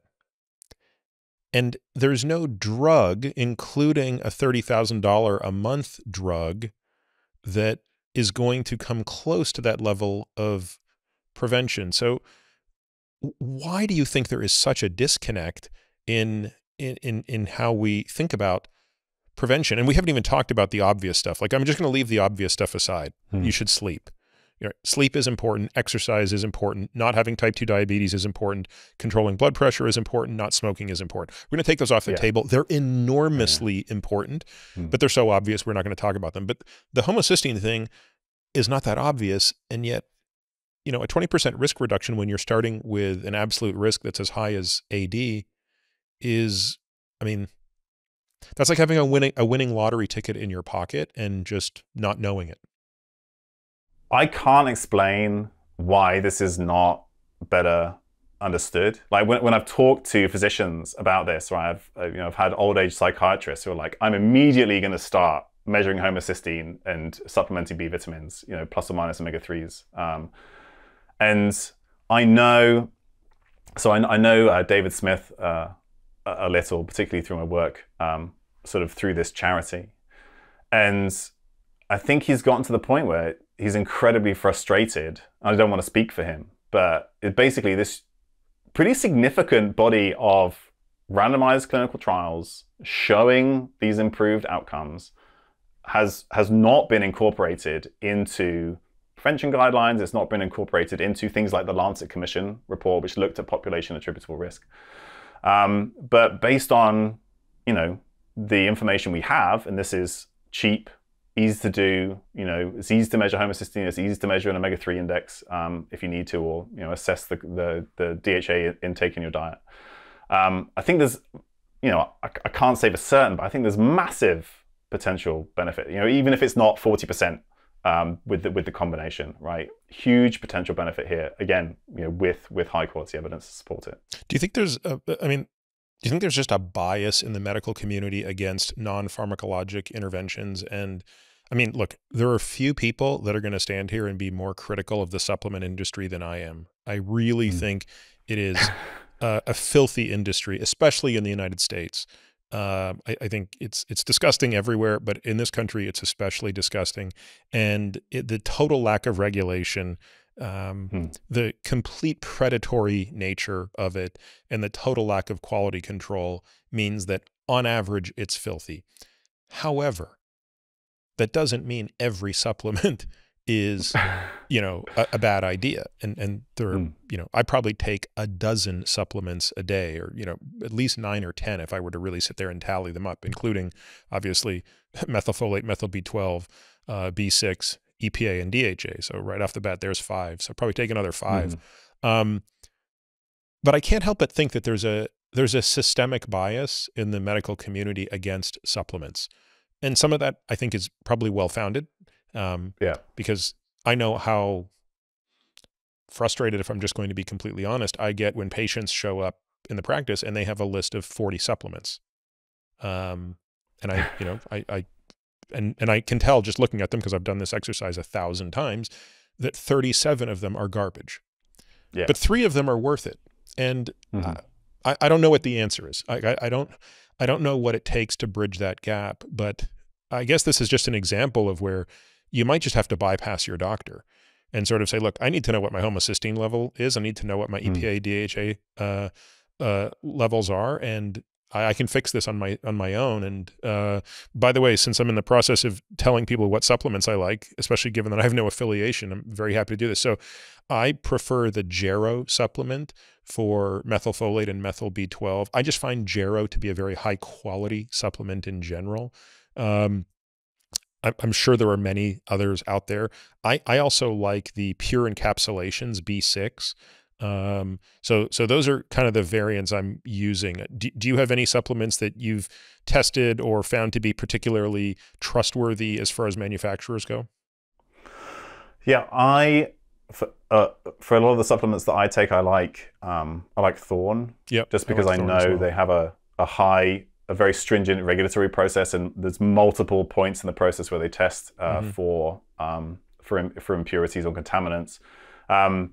They also have a subset. So particularly, say if I'm working with a tested athlete, that if you recommend a supplement, it has to be NSF for sport certified or similar, so you know there's no banned products in there, and they have a line like that. Pure encapsulations I think is good. Momentous do some good supplements. I think part of the problem here is that if you have to be, I mean, it depends on the medical system that you're working in, right? If you're in the UK, you're in a nationalized healthcare system. If you're over here in the US, obviously it could be several different types of system, but you need to be able to prescribe it. So that needs to be built into a system. And so in the UK, you can prescribe things like vitamin D. You need to have a physician prescribe those supplements to you? No, but if you're a doctor and you want your patient to take it, right, then it's very hard. There's a big gray area where you then start recommending your patient go to the pharmacy to buy a supplement. I think part of it is this gray area. Whereas you're protected if it's in some respects if it's I see. There's this indication that the National Institutes of Clinical Excellence, NICE, have said this indication you can prescribe it, or it's available, right? That there's kind of guidelines around it, and so I think that's missing. That's part of it. But even other physicians, so like I work with a bunch of physicians who are interested in lifestyle medicine. In lifestyle medicine, and I don't want to tar multiple people with everybody with the same brush, but they're very against supplements. They're like, lifestyle medicine doesn't include supplements, right? We don't do that. And anybody who does recommend supplements is sort of not allowed in the club, which is hugely problematic because, again, you have good evidence to say that there's benefit there. So some of it may be regulatory, or the system and how you can get your patient these things, or whether you'll get in trouble if you start getting homocysteine tests on everybody, which are they can be tricky to do, right? They have to be processed quickly. It's a slightly more expensive blood test compared to some other blood tests. So, and then there's also there's some, like you said, I think there's some bias in there in terms of whether people think supplements are allowed or not. Gosh, it's really frustrating. Yeah. Um, all right, let's move on from the topic that is disappointing to me, which is one, having a winning lottery ticket in your pocket and not playing it, and two, um, being such a Puritan in one's view that you wouldn't think everything is on the table, right? I mean, my view is, look, Alzheimer's disease and dementia in general, very, very complicated, formidable opponent. Ideally, have as many things as possible in your quiver. You should have a jab. You should have a right cross. You should have a left hook. You should have an uppercut. You should have all of the above to somehow suggest we only want lifestyle, or we only want supplements, or we only want drugs. I've never understood that rationale, but you're right. It permeates into cardiovascular medicine. It permeates into cancer. It permeates into everything, and it's just created a bunch of silos of people who each have probably some truth and some expertise, but are equally limited by their blind spots. So let's go back to the pathology again, just really quickly. What is sort of your unifying theory on these things? So whether it is the homocysteine, the limitation of omega-3 marine-based fatty acids. We didn't even get into glucose hypometabolism, but it's something we've discussed a lot on the podcast. I think people are very familiar with hypometabolism, whether we talk about low-grade ischemia and the microvascular disease. How do you think do you think it's all working its way through a final common pathway of neuronal damage, which leaves the tombstone in its wake, and that's the only thing that's basically common to them, is that they leave the same tombstone? Yes. That essentially summarizes my current thought process. And so again, working with others, I think, including David Smith, Josh Turkner, Yintai Yu, I mentioned earlier, he did this big meta-analysis on modifiable factors, risk factors for cognitive decline. And, trying to build this like systems approach to cognitive decline or late onset Alzheimer's disease.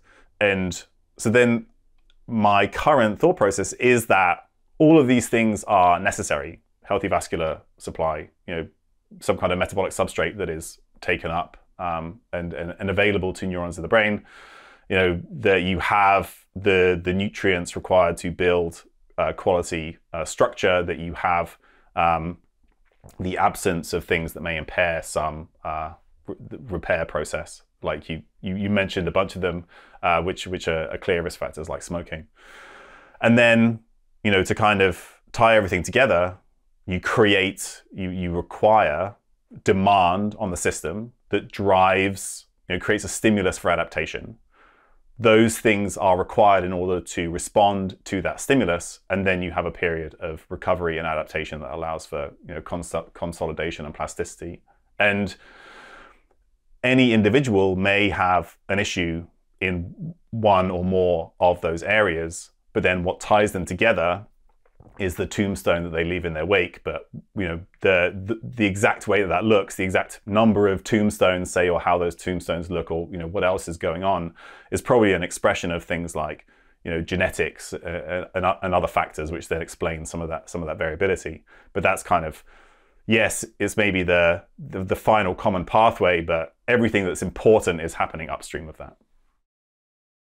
Before we leave dementia, I'd like to talk a little bit about one of the strongest associations I've ever seen with mitigating risk, which is strength. So this is often demonstrated with simple measurable things like grip strength, but I don't think it's that the strength of your grip and the ability to open a jar is particularly important. It's just that very high levels of grip strength, very low levels of grip strength, variability here is a great proxy for overall strength. People with a very strong grip, they're able to carry really heavy things, and that requires strength all the way up and down their chain. Why do you think strength has such an important bearing on both the avoidance of dementia, so from an incidence standpoint, and also survivability? So just to give people some numbers, when you compare the top 10% or so of people from a strength perspective to the bottom 10%, it's about a 70% reduction in both incidence and mortality associated with all-cause dementia. Again, that's when you start to think of like things that we have some control over, this also rises to the top of the list. I'm not suggesting that someone at the bottom can be at the top within a year, but if you think about this over the course of your life, this is something we can all aspire to. What do you think, from a physiologic standpoint, explains such a stark relationship? So when you talk about, or when my experience of talking about muscle mass and muscle strength with, hard outcomes, say dementia or all-cause mortality, usually the response is, all right, calm down, bro. Clearly you like to lift weights, and therefore you think that that's the answer to everything. And people who are healthier are stronger, and that's just the confounding factor. But I think we have good evidence that that's not the case. The main one being that you can take individuals in their 70s, you can put them on a very basic resistance training program, and you can see improvements both in white matter connectivity. You can do an MRI scan, or you can test them on various tests of cognitive function, and you see improvements as a result of this training program. So then, if you want to think about potential reasons why, the simplest is that some kind of novel movement is a direct neuromuscular stimulus. You are stimulating the brain to create new connections, driving plasticity, because the recruiting of motor fibers, that motor skill is in itself a stimulus, a cognitive stimulus. But then we also know that the amount of muscle that you have and the amount that you move it, it's an important glucose sink. So if you're thinking about blood sugar regulation, and we know that prediabetes and type 2 diabetes, like you said, are significant risk factors for cognitive decline and dementia. So it may be you're increasing glucose flux that helps regulate blood sugar. We also, if you're moving your muscles, there's this sort of still exploding area looking at myokines. So things released by muscle tissue that may support brain function, IGF-1, VEGF, BDNF, brain-derived neurotrophic factor, that may support neuronal function, be sort of survival factors to keep neurons around. We know that exercise is also, through a hormetic process, anti-inflammatory. So chronic inflammatory conditions we kind of mentioned earlier, but can be associated with increased risk of dementia, and you're decreasing systemic inflammation through physical activity. So that kind of group of things, I think all of those are playing a role. I don't know exactly which is most important, if any.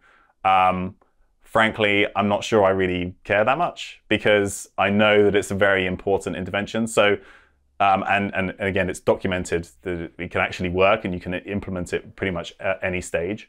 So one of the reasons, probably one of the reasons why it is so beneficial is because it has these multiple pleiotropic effects, and they're probably, at least additive, if not synergistic.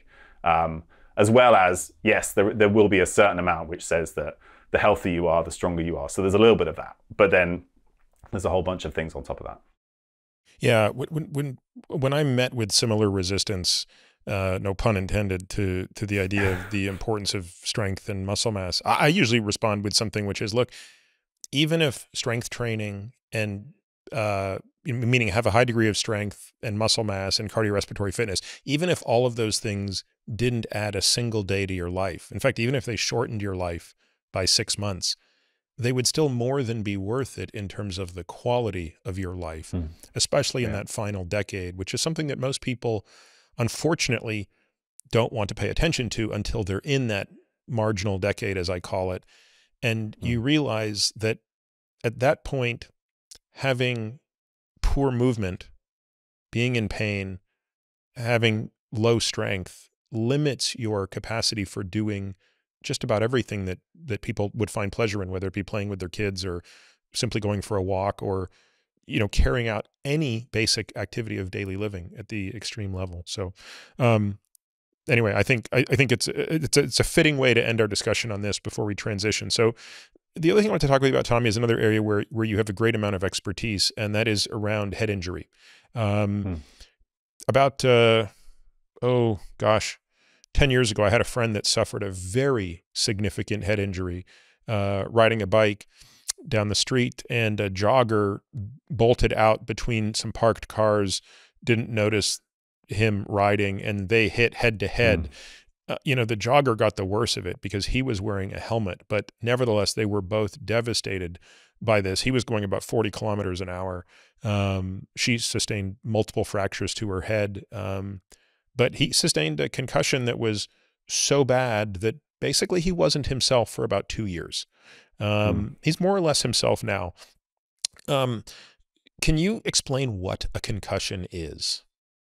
Even this, like the idea of what concussion is quite hotly debated. But in general, you would classify a concussion as a mild traumatic brain injury. With more severe traumatic brain injuries, you might think of like complete open skull fractures and direct penetrating trauma to the brain, things like that. So this is, the skull remains intact, but there has been some transmission of force or a wave, a blast wave, say if it's a blast injury that's been transferred to the brain.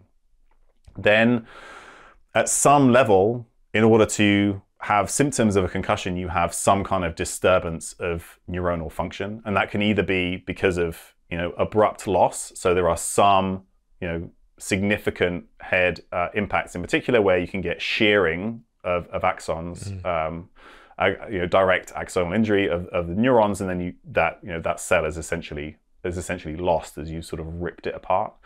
But even more milder impacts may cause disturbances that include like a neuron firing when it shouldn't. This can then sort of create this pattern of activation again that's not expected, or in an area of the brain where it's it wouldn't normally occur in a way that it wouldn't normally occur, and then this can then cause these downstream processes within cells that can cause mitochondrial damage, swelling. You then might see the accumulation of certain pathological proteins. So tau is like, just like you see in Alzheimer's dementia, it's also a response to direct neuronal injury in a concussion. I work with a neurosurgeon whose definition of concussion is any impact or force to the brain that causes the disturbance of function of one neuron. Unfortunately, that's not something that we can measure because you probably need multiple or large sections of the brain to have aberrant function for you to be able to actually measure it or detect it. But those are the various processes that are going on when you get a head impact. So it could be as quote unquote mild as just a headache for a few days, following a head trauma, or it could be, in the case of this friend of mine, for a couple of years, they had a lot of photosensitivity, they had a lot of auditory sensitivity, they had difficulty, processing things, they were much more irritable. How common are those types of, more severe symptoms than just a headache for a few days after a hit to the head? So in reality, it's quite difficult to say how common things are because millions of concussions happen every year in the US alone, most of which probably go unreported. And so it's only when you see more significant symptoms, or something's it's happened in front of so you're playing sport, it's happened in front of a doctor, you get a formal assessment. And the downstream effects are varied. Can be around verbal effects, photosensitivity, noise sensitivity, effects of memory, focus, reaction time, depending on how you're measuring things. And probably some of it is exactly which area of the brain was impacted. And then there's a systemic response aspect as well. So there are, you can only really do this in animal studies, but part of the process of the sort of the disease process after traumatic brain injury is a systemic immune response that seems to sort of contribute to some of the symptoms. So, how much of an inflammatory response do you get? How much of a fever do you get? That can then, cause some issues throughout the brain as well. So what do we know about the short-term management of concussion and the long-term, and what is the relationship between a concussion and a traumatic brain injury, which are terms that I think both people are hearing, and of course the term TBI in the past decade is sort of more front and center for people. I suspect in large part due to two things, right? Probably greater understanding of TBI occurring in the battlefield and also in at least one sport, American football, though obviously it occurs in more than that. Yeah, so like I said, the concussion is generally considered, within the so all of these are TBIs, traumatic brain injuries, okay, of various severities. A concussion is sometimes also known as a mild traumatic TBI, mild traumatic brain injury, or MTBI.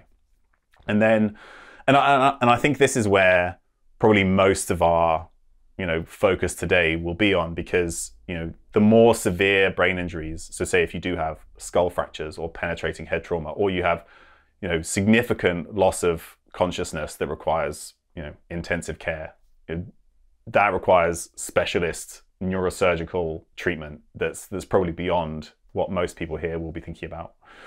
But if instead you're thinking about concussions on the sports field, or blast related or subconcussive exposures, which might happen again in sports or in the military. And there's increasing evidence that says that subconcussive impacts or blasts, so an example would be sniper fire, right? You essentially have a mini explosion happening right next to your head several times a day, right? If you're in the range practicing. And there's some evidence to suggest that even that, over time, the damage can accumulate and cause issues with cognitive function. And there you call it subconcussive because each individual one doesn't necessarily cause symptoms, but depending on how you define concussion, you may or may not get symptoms anyway. So there's kind of a gray area there. But each individual one you wouldn't be able to detect it really, but the damage seems to accumulate over time.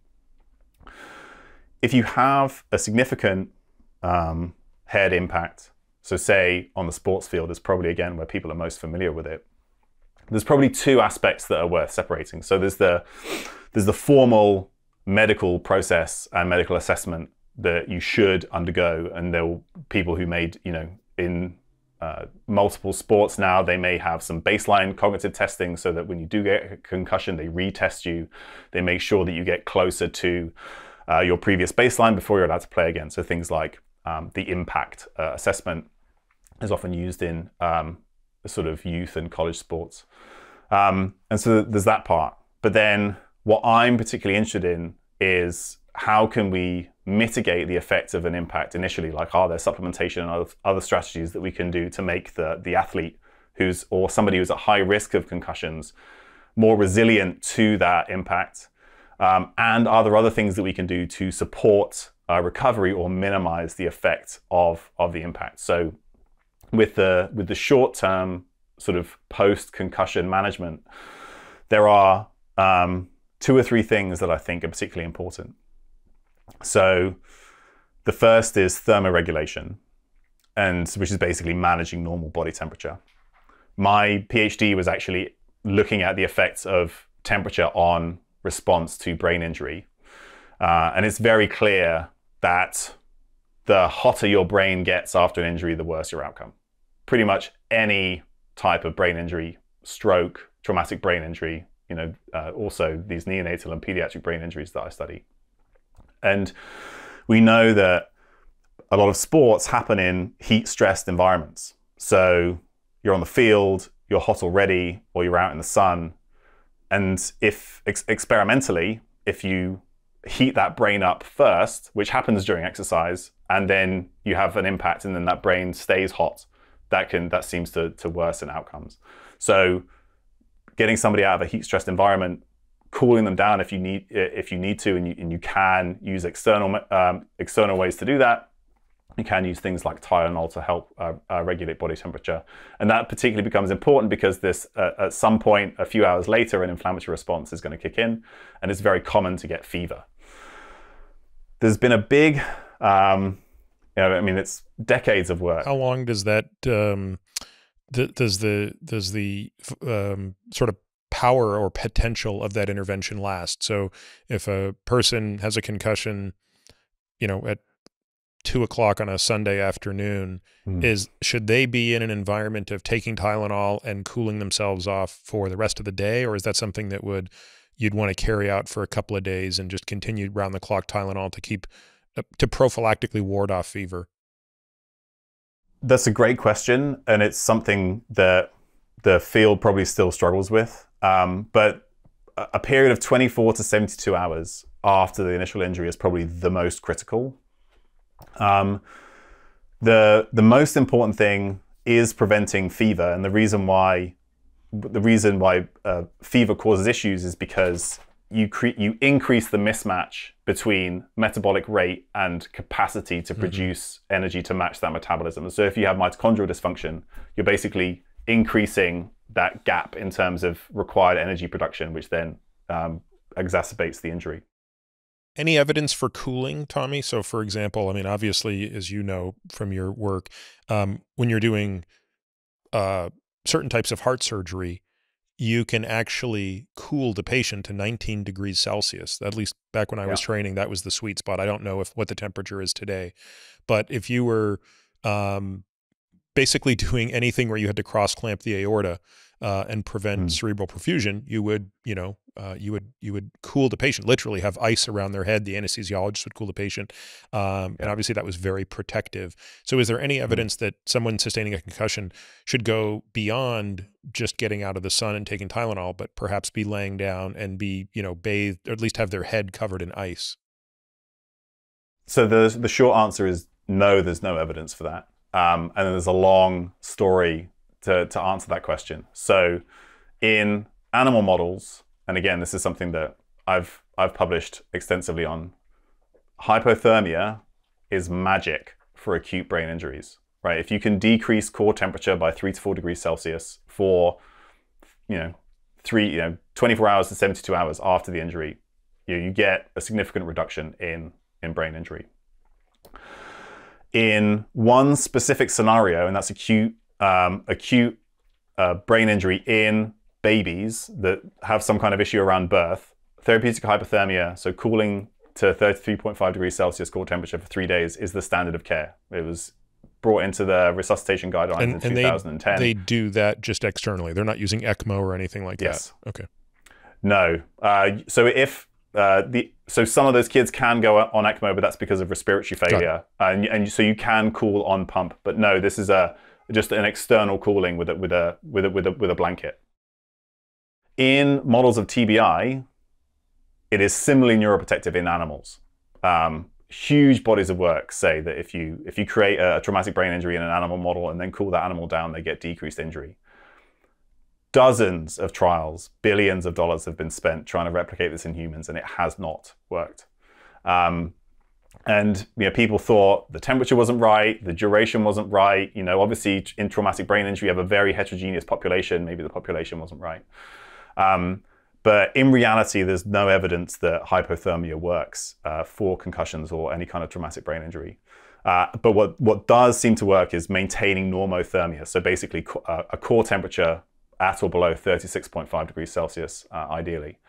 There are some people out there who will sell cool caps and things, and there are, I think I once spoke on a podcast and said what I just said, and somebody emailed me and was like, here's my unblinded open study of my cool cap in some hockey players that shows that it improves recovery from concussion.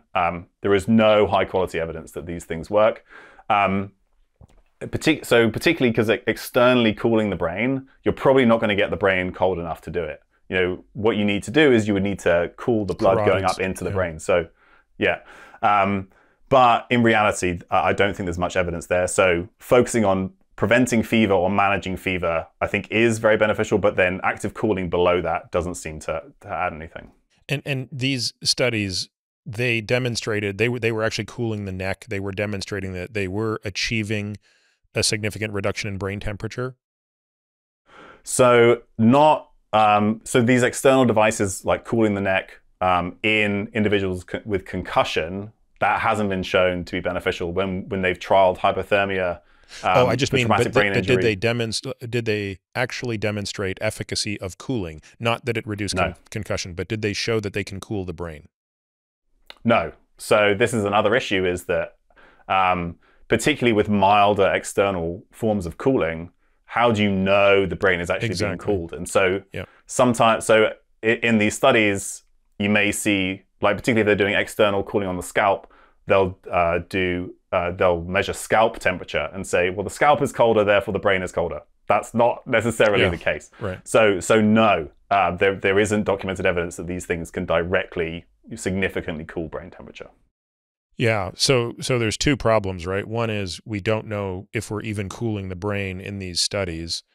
And of course, therefore, we don't know if cooling the brain would minimize or mitigate this risk. It could be the complexity of the human model. And given our surface area relative to, tiny, infants have a surface area amount that allows for easy external cooling. In fact, that's one of the challenges of taking care of pediatric patients is they're very susceptible to insensible losses in the way that adults are not. So here you're using it to your advantage. So that's very interesting. If it doesn't work, in other words, if we could be sure that those studies are indeed cooling the brain, but it is not having an impact, what is your explanation for the discordance between that and the pediatric and animal literature? So there are two potential things that could conceivably remain as unanswered questions. So one is that the majority of cooling studies, although this has been overcome in a lot of them, but the majority of cooling studies are probably not cooling soon enough. So there's actually a very narrow window, again, based on animal studies, that says in an acute brain injury, you basically need to start cooling therapy within 6 hours, but probably ideally within 3 hours of the injury. Now, if you're running a clinical trial, this person has to be found, right? It's the same as doing thrombolysis in stroke, like trying to get it as soon as possible. It's very difficult. So if you could immediately cool, maybe that's part of the issue. The other issue, which is potentially a little bit controversial, but I think is increasingly being appreciated in the neonatal literature, is that when they did the original cooling trials, the control group were kept at 37 degrees Celsius and had a lot of fever. So it could be... Oh, you mean the controls were managed with Tylenol and thermoregulation to keep them at 37? No, so originally they were, in those original cooling trials in neonates, the control group was hot. So if you look at a baby's normal temperature after they're born, they don't immediately go to 37 degrees Celsius. They may never get there. They'll slowly warm up over a day or so. But in those trials, the control group were immediately warmed up to 37, and they also frequently had fever, and they weren't managing those fevers. I see. Because that was in the era where you were worried about the kids getting cold. Yeah, so in other words, you may have made the controls worse off and artificially created a gap. Exactly. So in more modern cooling trials, they do targeted temperature management in the control group. So the control group is kept at 36.5 degrees Celsius core temperature. And then compared to that, the cooling group doesn't seem to have a benefit. So some of the effect in neonates may be due to a worsening of outcome in the control group rather than benefit in the intervention group. Very interesting. Okay, another topic I want to ask you about is hyperbaric oxygen. And presumably this will be in the chronic phase, not, I mean, maybe someone's looking at this in the acute phase, but so address it as you see fit. But clearly I see a lot of people talking about hyperbaric oxygen. I get asked about this all the time from patients. I'm quite ambivalent about this. So I generally think the hyperbaric oxygen industry is a racket. I think there are definitely indications for it. There are clearly places like wound healing where I think it matters. Uh, you know, I probably think the opportunity cost notwithstanding, it might be reasonable to consider hyperbaric oxygen for brain injury, but I haven't really found any compelling data. So it's possible I just haven't been looking hard enough, and obviously you're closer to it. So what's your state of the understanding of the role of that? I think the phase is critically important. Firstly, because in the acute phase of injury, there is evidence that hyperbaric oxygen can be detrimental. I know of some studies where they've tried to get hyperbaric oxygen in as early as possible after traumatic brain injury, and they've had an increase in negative side effects. I don't think those studies are published yet, but I've certainly heard of that work going on. So presumably just creates more reactive oxygen species in a hyperinflammatory environment. Exactly, that's exactly it. And again, so if you have impaired function, and then you try and shove a bunch of extra oxygen in there, you're essentially just driving oxidative stress. And I know of some people who have actually, there have been significant injuries in like professional sports, and they've immediately gotten that person in the chamber. That is not something that I would recommend, and I don't think there's evidence to support it. Longer term, so in the chronic phase, I think there's a possibility of benefit, and again, there are some data out there to suggest that those after concussion or traumatic brain injury, they may see improvement after exposure to multiple rounds of hyperbaric oxygen. However, there are a couple of things that just should drive some equipoise currently. One is that most of these trials are single arm, uncontrolled studies, and it's actually quite hard to create a control group in hyperbaric oxygen studies, because you can tell when the chamber is being pressurized, and so to try and create a scenario where you have a sham effect that may create the same placebo is quite tricky. The second is that a lot of I read a study where they're like, these people, they all improved. We did 6 months of hyperbaric oxygen, they got it twice a week. And in my mind, you're just invoking Voltaire, who said that medicine is the art of entertaining the patient while nature cures the disease, right? That brain was going to get better anyway. Having said that, I think there are some sort of early data that suggest that improved cognitive function, maybe you're restoring metabolic function within the brain, mitochondrial function, with some periods of hyperbaric oxygen. It probably takes several rounds. So like a couple of months, at least 30 plus exposures seems to be required. And again, this is sort of like anecdotal. I've seen people's pilot data. This is not large randomized controlled trials or anything like that. But I think there is potential benefit. And part of it. And by the way, how long after? You're saying anytime after 72 hours, or you'd wait even longer potentially? I'd probably wait a couple of weeks, would be my guess, until we're sort of like the full initial phase of the injury has resolved.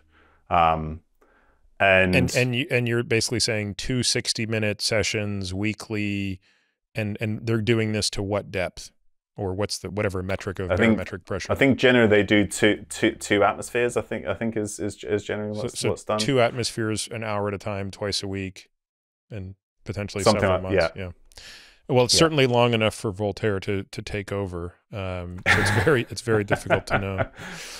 What about supplements such as creatine monohydrate and our good friends, the omega-3, the marine omega-3 fatty acids, DHA and EPA?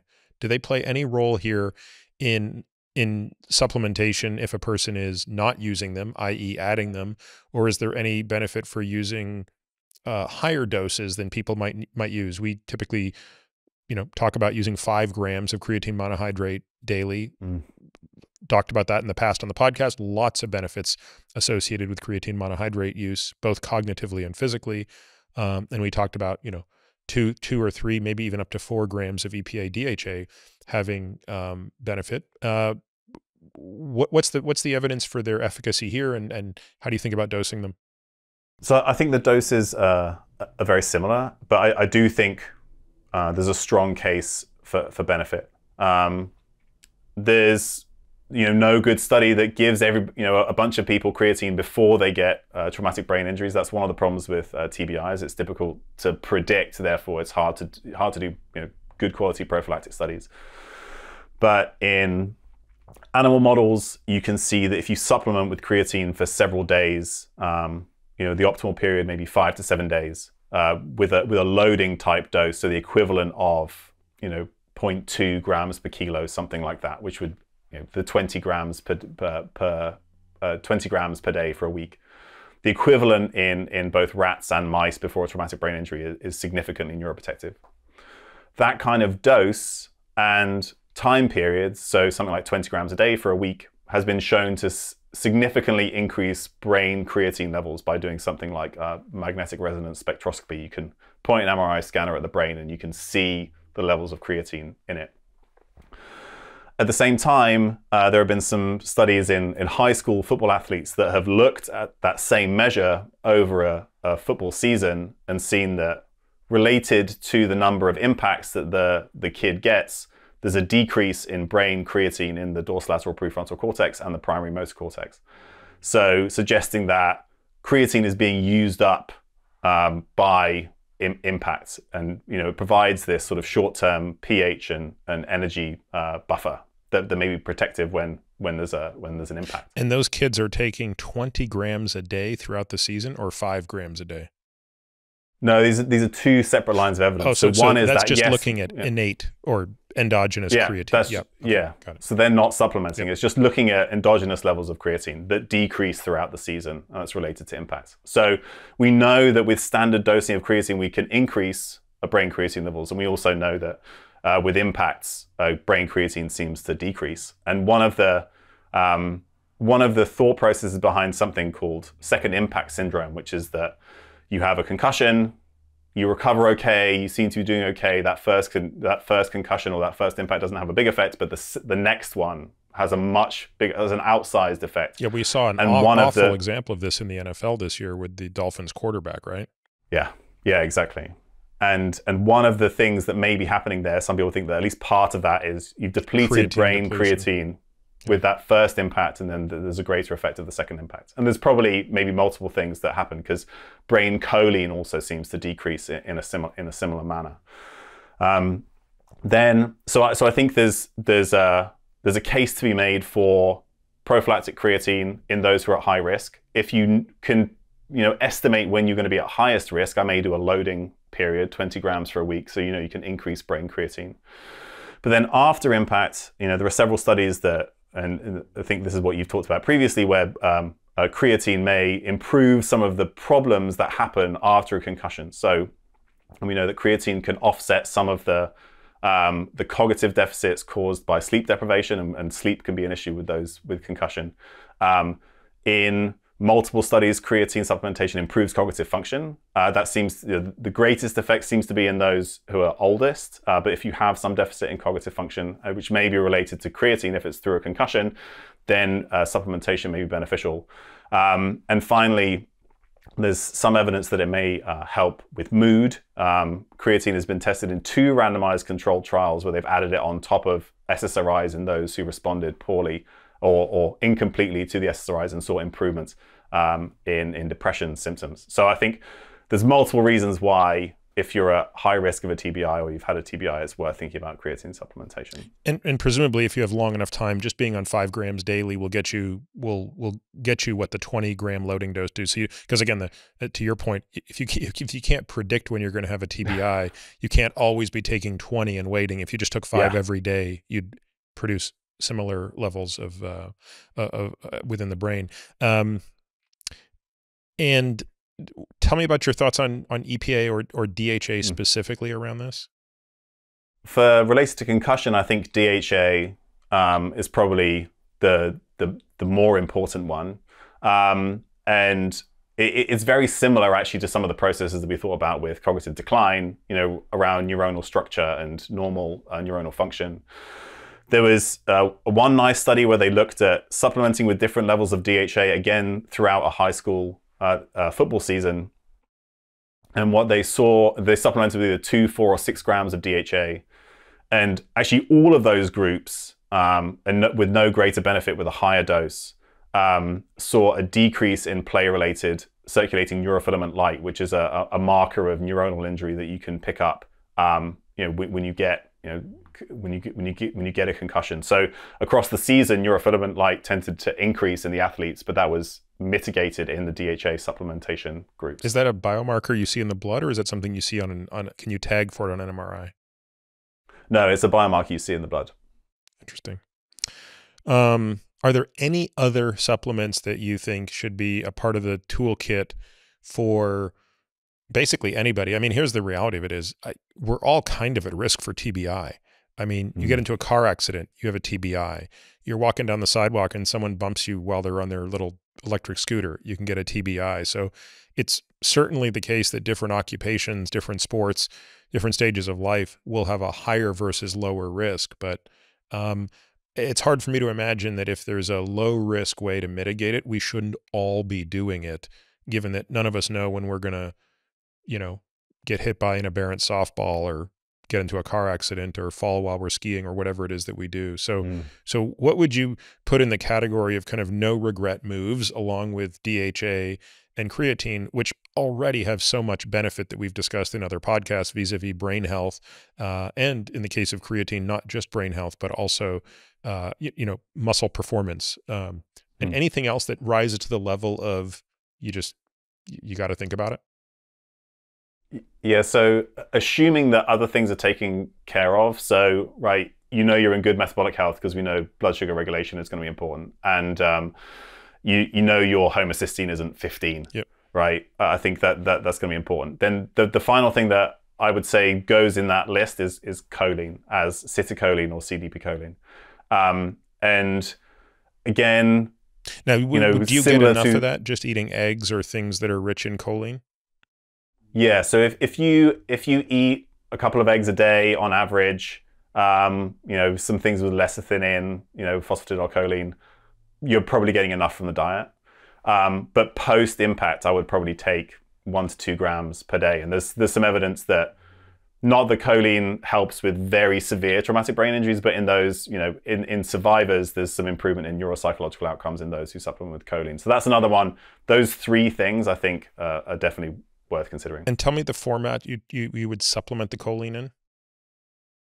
Citicoline / CDP-choline, which is the same thing. Okay. But alpha GPC, which is the other form of choline, is much less studied in that context. So I would take citicoline. Okay. And again, presumably we're going to the same brands that we're talking about, right? Whether it be Thorne or Jarrow or Pure Encapsulations, kind of go with a super high quality brand. Even if you're going to pay a little bit more, it's a relatively small price to pay to consider the alternative. Tommy, this is super interesting. Amazingly, we have not really spent much time on F1.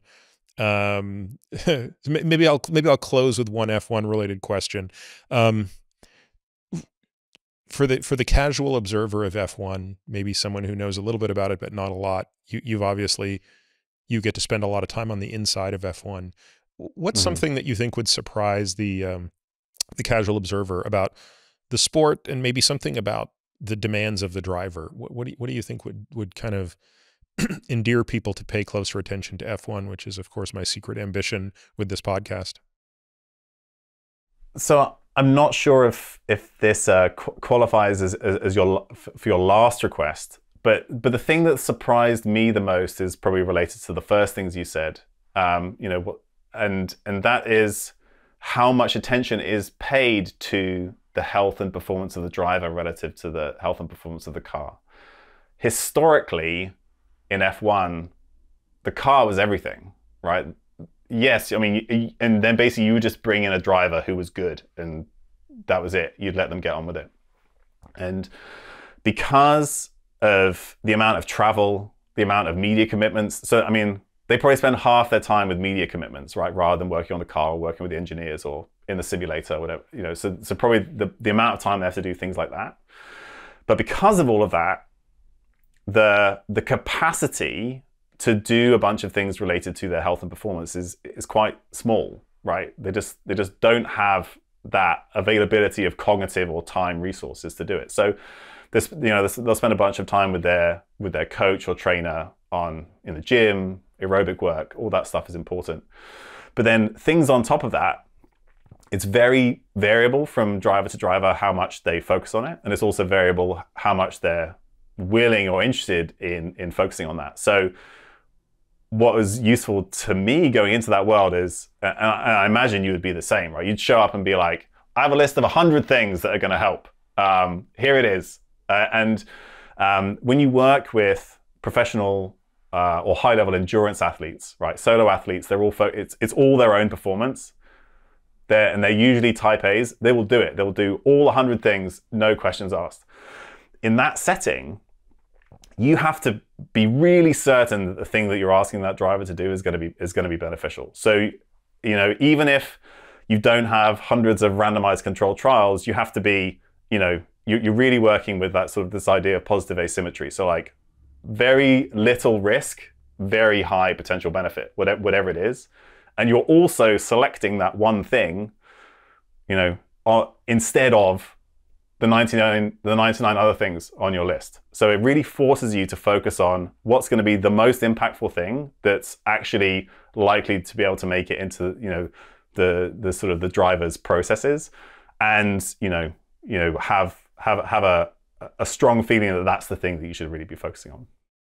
Yeah, the opportunity cost is so great that, and there's so many other demands, as you said. I mean, understanding the balance of the car, understanding how they can, because I think what most people probably also don't understand that we take for granted as sort of diehards is, you've got 23 races in the year. Every race, the car has to be a little bit different. Yeah. Every circuit is different. So a street circuit like Monaco has pretty much nothing in common with a big track circuit like Monza. And, a circuit that has lots of high-speed corners without many low-speed corners is totally different than the reverse. And, circuits with long straightaways where you want very low drag, very different from circuits that are short and fast. And each of those changes everything about the dynamics of the car, changes everything about how temperature gets into the tires, stays in the tires, degrades, track surface, all these things. So, the minute they finish that race on Sunday, they've got 2 weeks, sometimes 1 week, to completely change the car, to optimize it for what they think it's going to do and behave the next week. And the driver has to be ready to do that. And and then, someone like you comes in and says, all right, like, we've only got this much time to get you physically ready. And of course, the jet lag demands are sort of insane, right? I mean, it's really hard to fathom how much they are crisscrossing the globe. I'm sure, actually there's a great little video I saw on Instagram that showed like the flight path of the season. And it did it to the awesome like F1 theme song. It's so perfectly done. Without naming any names, what intervention or advice that you've given a driver are you most proud of in terms of the impact it's had on his performance? So I think something that I really enjoyed, or I thought was really impactful recently, was helping a driver who was focusing on time off the start line. And of course, in general, I'm not directly interacting with the driver. The driver has a coach, and a lot of the interactions is me and the coach and tinkering with things. The coach goes away, obviously has other people they work with and kind of implement things. But there's basically various different ways to get the driver ready to react. I think my AirPods have died. Oh. So getting the driver ready to react and have an optimal reaction speed off the line, but then you also want to balance that against the sort of how they might react later in the race, because that's the arousal curve we talked about earlier. So there were various things that we tried in terms of training reaction time. There were some supplements we tried out, so things around caffeine, timing, and dose.